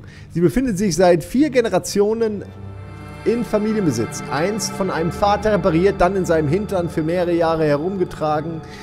Von seinem Sohn, der als Astrophysiker arbeitete. Das Phänomen der kosmischen Zeitdilation mindert weder den sentimentalen Wert des Objekts noch ermöglicht es, nach dem derzeitigen Stand der Forschung in die Zeit zurückzugehen und das Artefakt nicht zu verlieren. Der freundliche Finder wird daher gebeten, es zurückzugeben. Falls ihr Bock habt, Leute, Holzkern, MON15 bei holzkern.com eingeben und 15% Rabatt bekommen auf diese wunderschöne Uhr, die sich meiner Ansicht nach sehen lassen kann.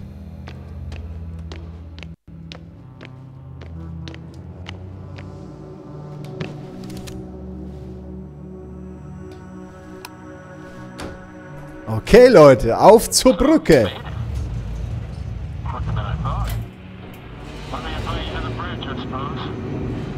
Were you deliberately trying to slow me down? I didn't design these elevators, if that's what you're asking. No, that's not it. You can clearly control them, but... Never mind.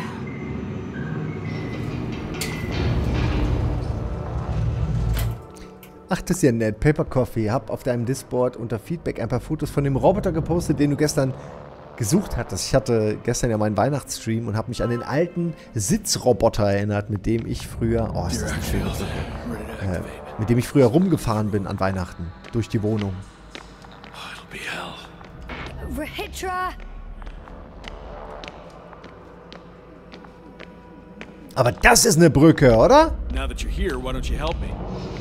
With what? With the probes. They're over the battlefield. I do have visuals from the Cyclops here, but I can't do everything on my own. Oh, wait. Activity's increasing. They're coming. Are you helping or not? Come on, Yasna. It's about to start. I can't wait any longer. Ja, ich habe auch vor, Jusant zu spielen, aber ich muss erstmal die Sachen durchkriegen, die ich schon habe. But why, Rahitra? What for? I'm aware that I may lose communications. The Cyclops won't stop fighting, but I'll lose visuals. You understand? That's not what I asked. Yasna, make a decision. Here and now. Come on. How's Ich bin dabei. All right. Kämpfen. Okay, I'm ready.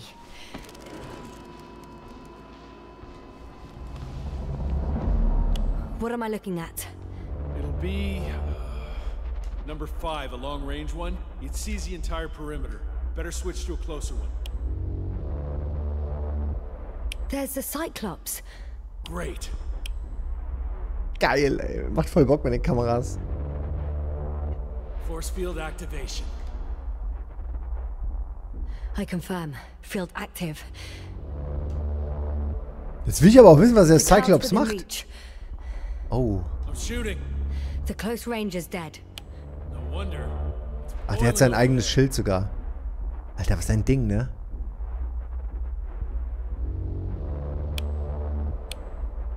Alter. Der hat keine Chance. Wie will der das denn schaffen? The field is shrinking. Calm down, Yasna. It will hold.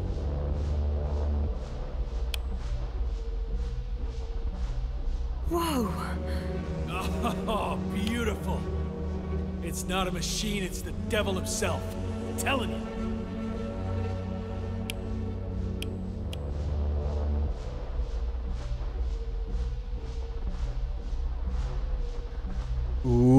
Also ich habe nicht das Gefühl, als ob das so funktioniert. Jetzt kommt das Ding nämlich. Shit! I'm losing connection. Do you see anything? They're creating a tight formation. A cyclone. Fucking shit!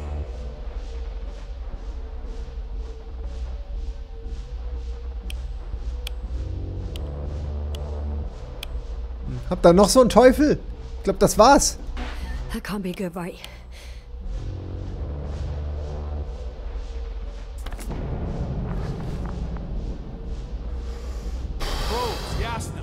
they showing? The mid-range is dead. How about the long range? The long range works. The cloud has stopped attacking.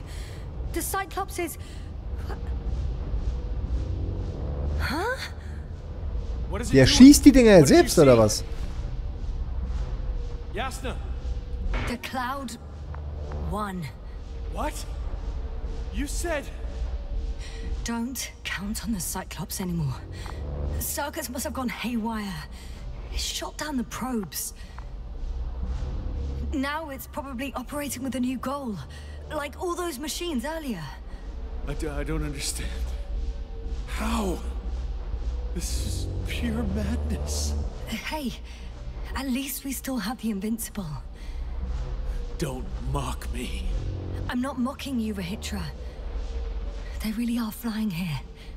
They'll be here in about... Just hold on for a moment. I'll find out.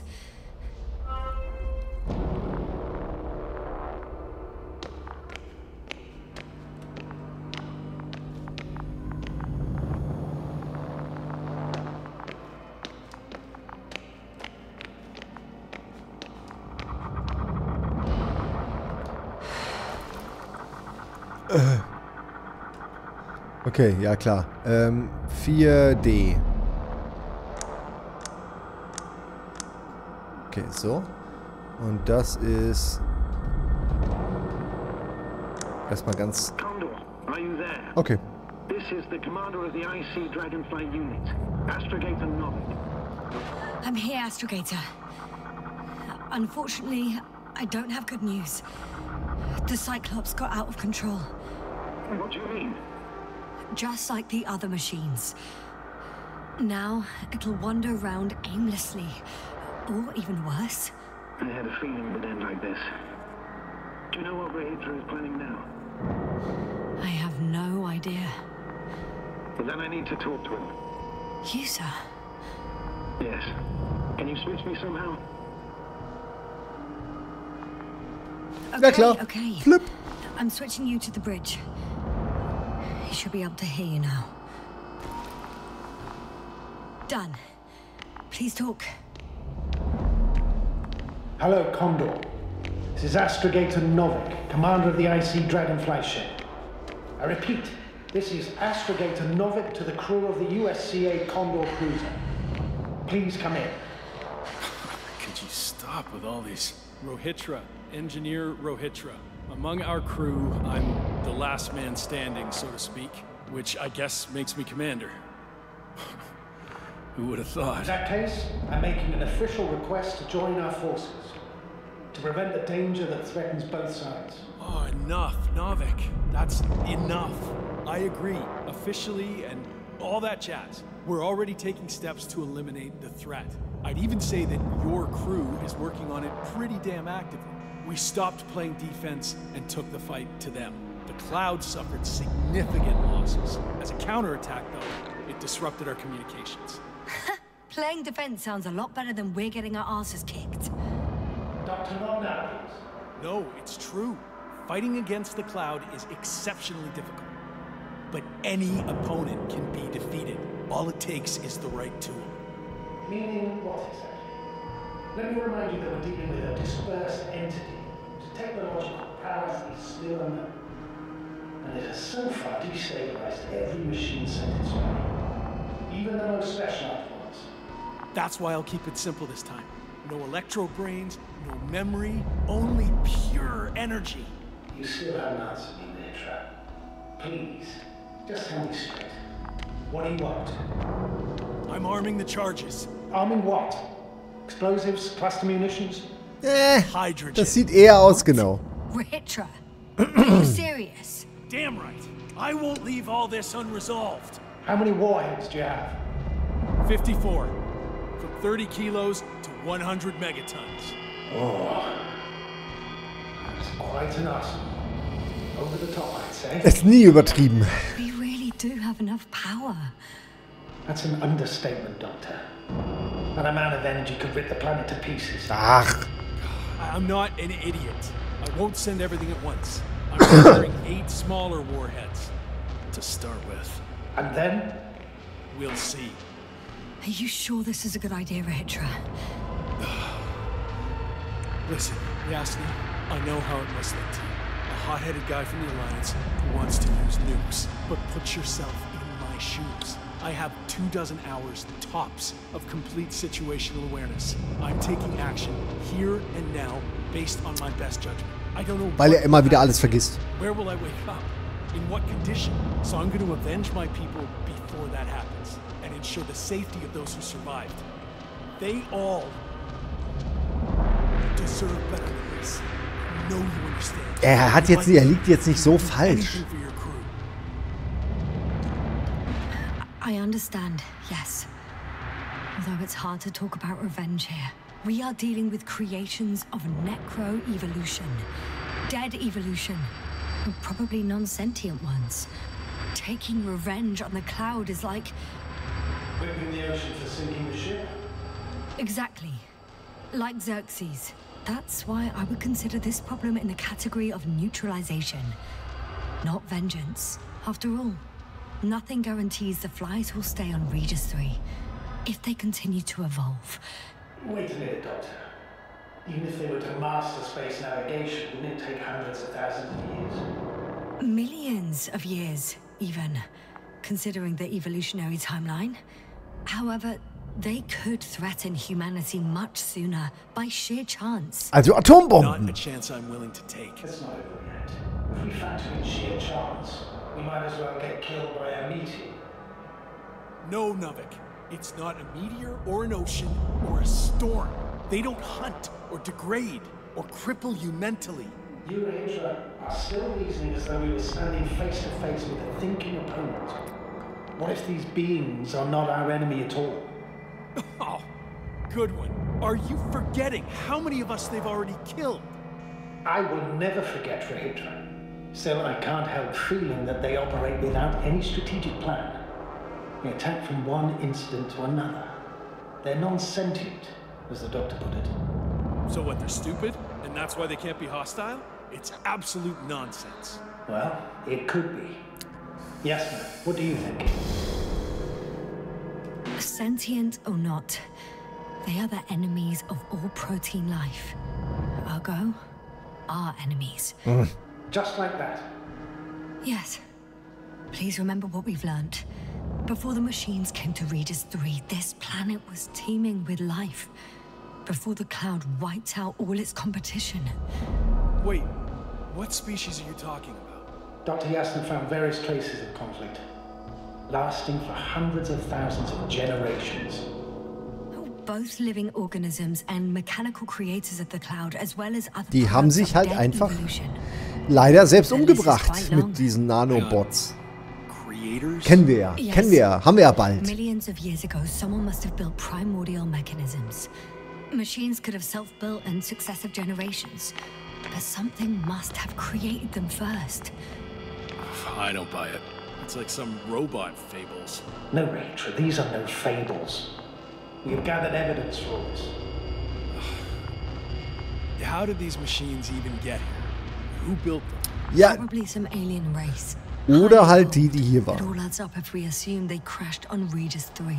But not even a single living organism survived the accident. Only machines were left. And then what? They started bashing in each other's tin heads? Doesn't make much sense to me.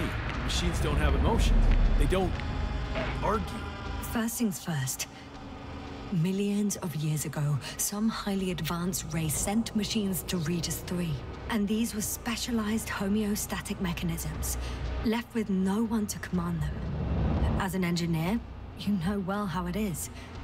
A robot does what it needs to do, whether it serves someone or not. At first, they probably just repaired themselves, or built a home for their dead masters. Until something forced them to change. Exactly. Certain types of predator eat anything that moves. So I'm betting they were attacked by local fauna. The key was that these machines had the ability to produce others as needed. To combat, say, flying reptiles, they started producing flying machines. That still doesn't explain why they started fighting among themselves. Since they already defeated the living organisms, why keep producing themselves? It makes no sense. What is the guiding principle of a homeostat? To survive. Apparently the machines pose a threat to one another. They use the same source of energy to function. A common, finite resource. Okay, but why did some flies survive this? Not something bigger, better. The way I see it, they were better. The best. In Necro-Evolution, the bots that used up the fewest resources won. So they miniaturized, or became sedentary. The former process gave rise to the cloud. The latter started this bizarre genre of metal structures, resembling vegetation, which formed the city. And they're still growing? No. They lost the fight for survival, and now they're just rusting remnants. Only one form survived.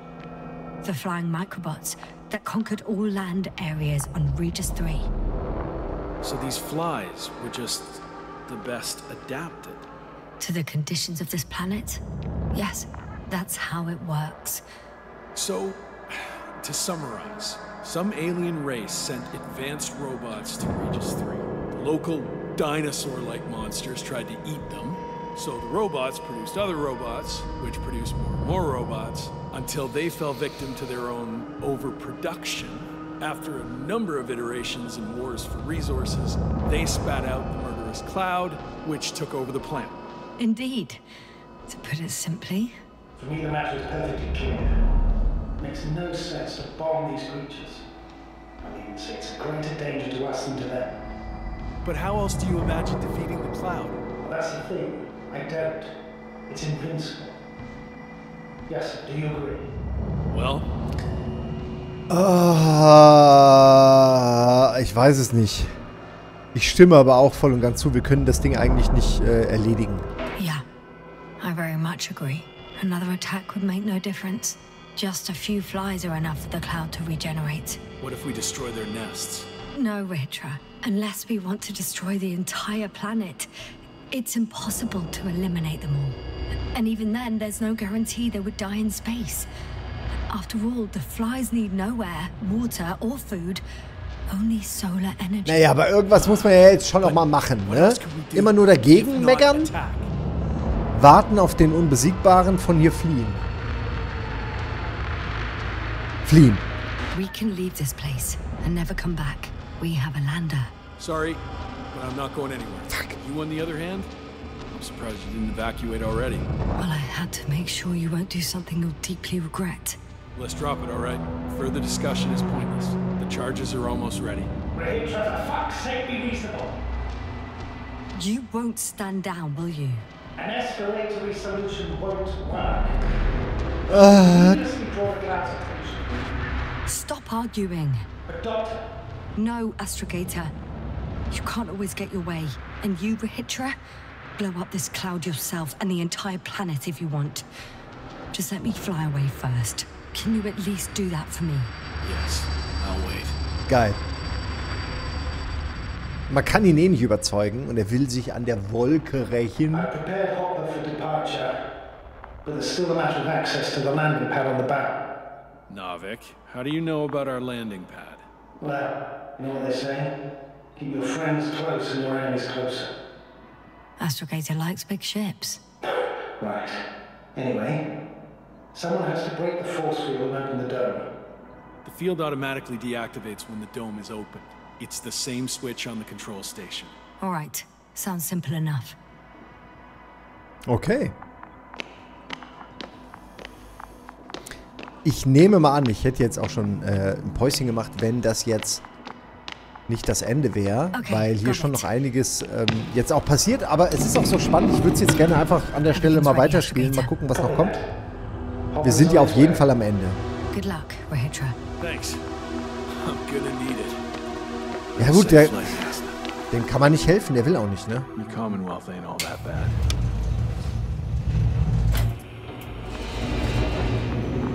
Wow, du hast, glaube ich, das Ende, welches ich als einziges nicht hinbekommen habe. Ey, was mir gerade einfällt, ich hätte doch jetzt auch, jetzt mal ernsthaft, Can you hear me?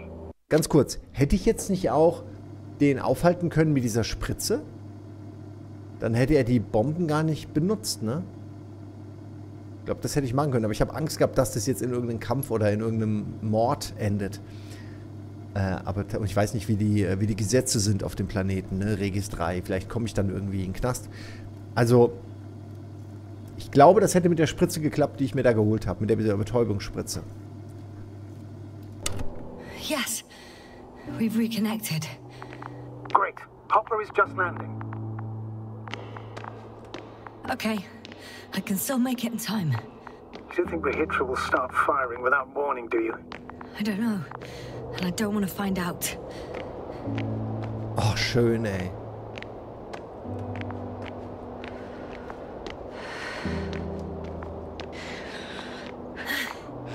I see Hopper. Ja, okay, wir können jetzt nichts machen, ne? Die Wolke, wie ihr seht, ist überall. Man kann da eigentlich nicht viel machen. Außer abhauen. Are you ready?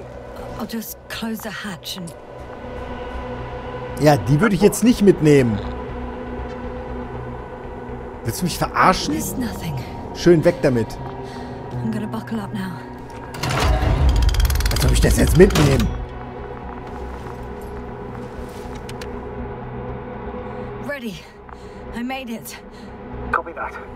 I'm starting the engines. 3, 2, 1. Mann, ich hätte ihn wirklich betäuben und mitnehmen sollen.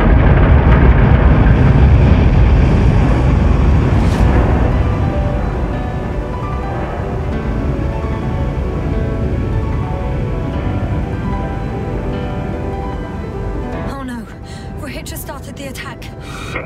Radiation's rising rapidly. EM field 2. We might get cut off. I repeat, we might get cut off. Ah, es gibt ein anderes Ende, wo er sich freiwillig... Alter, das war's? Was für ein schweinemäßiges Ende. Wie geht denn das weiter jetzt? Das dachte ich auch mit der Spritze, aber ich habe die dort nicht einsetzen können. Nur bei einem anderen Ende, wo er sich aber freiwillig gehen lässt, um einschlafen zu können in so einer Gefrierbox, wo auch seine Kameraden drin liegen. Ja. Und zu warten auf die anderen, ne? Auf den Unbesiegbaren. Aber das ist ja... Jetzt frage ich mich gerade, ob in der Unbesiegbare... Wird da er entdeckt? Ich weiß es nicht mehr. Nicht, dass ich wüsste. Aber krass. Ich meine, ich will doch jetzt zumindest noch... Da gibt es nur so offene Enden. So eine Schweinerei, wirklich. Ich will doch zumindest noch sehen, wie die Dinger explodieren. Das ist doch das Mindeste. Ah, egal. Da haben wir ja heute gleich 2 Spiele durchgespielt. Zum einen Invincible und zum anderen Lies of P. Das freut mich, weil das 2 Spiele sind, die wirklich schon lange auf meiner Liste sind. Es werden auf jeden Fall immer weniger.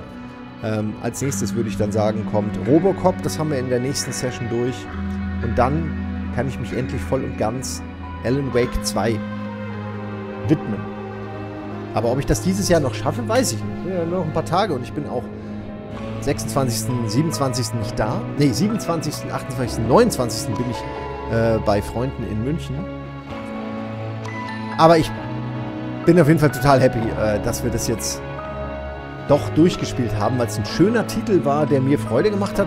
Ich mag natürlich auch das Buch, ich mag dieses Setting, ich mag diesen Retro-Sci-Fi-Look, ich mag es, wenn Spiele auch mal nur erzählen und nicht immer den Spieler noch quälen durch Missionen, durch Aufträge, durch Schusswechsel oder Versteckgeschichten. Man kann auch einfach mal nur eine Geschichte erzählen, wenn, sage ich mal, das Narrativ stark genug ist, kannst du auch nur eine Geschichte erzählen, die sich selbst genug ist, wo man nicht noch irgendein Action-Element braucht.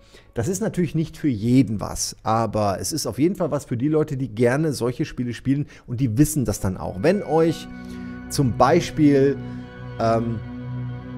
wie heißt das, Firewatch gefallen hat oder andere Spiele in dieser Richtung, dann seid ihr hier wahrscheinlich auch richtig. Wenn ihr es jetzt schon gesehen habt, könnt ihr es noch neu spielen und zwar mit anderen Enden, wenn ihr darauf Bock habt. Also ist auch noch spannend, finde ich eigentlich. Hier haben wir die ganzen Kapitel, könnte man theoretisch auch nochmal eben zurück und Dinge ändern. Das ganze Comic ist auch dabei. Ist auch nicht schlecht, ne? Also da ist schon viel drinnen, was einem auch... Oh geil, die letzten Comic-Seiten haben wir nämlich dann gar nicht mehr gelesen, ne? Da und dann das, ja, genau. Da ist der Radar, der Mann, der uns gefangen nimmt mit seinen Leuten, die nicht mehr viel wissen, unser kurzer Trip um zu sehen, dass die alle längst tot sind. Und dann der Flug bis zur Condor. Oh, was ist das? Also, man hätte jetzt das Glas auch noch mitnehmen können, aber hätte sich dadurch am Ende wahrscheinlich gar nichts geändert, oder? Denke ich. Hey Simon, da wo du uns heute Morgen hingeschickt hast, war wirklich wild, aber es hat mir sehr gut gefallen. Ja, du meinst Sushi Dragon, ne? Das ist ein ganz großer. Ein kleiner, ganz großer. Also meiner Meinung nach hat der Twitch besser verstanden als jeder andere, was die Technik angeht. Aber das ist halt nicht für jeden. So wie dieses Spiel. Aber wow, tolles Ding. Ich hoffe einfach mal, ihr habt Spaß gehabt mit diesem Titel. Wenn ihr Bock habt auf sowas und ähnliche Titel, die ich noch nicht hatte, kennt, die ähnlich gut sind.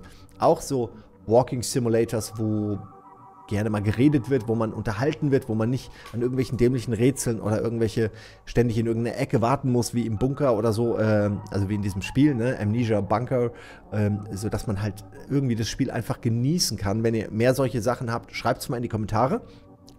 Jetzt auf Twitch nicht, weil da bin ich nämlich gleich durch.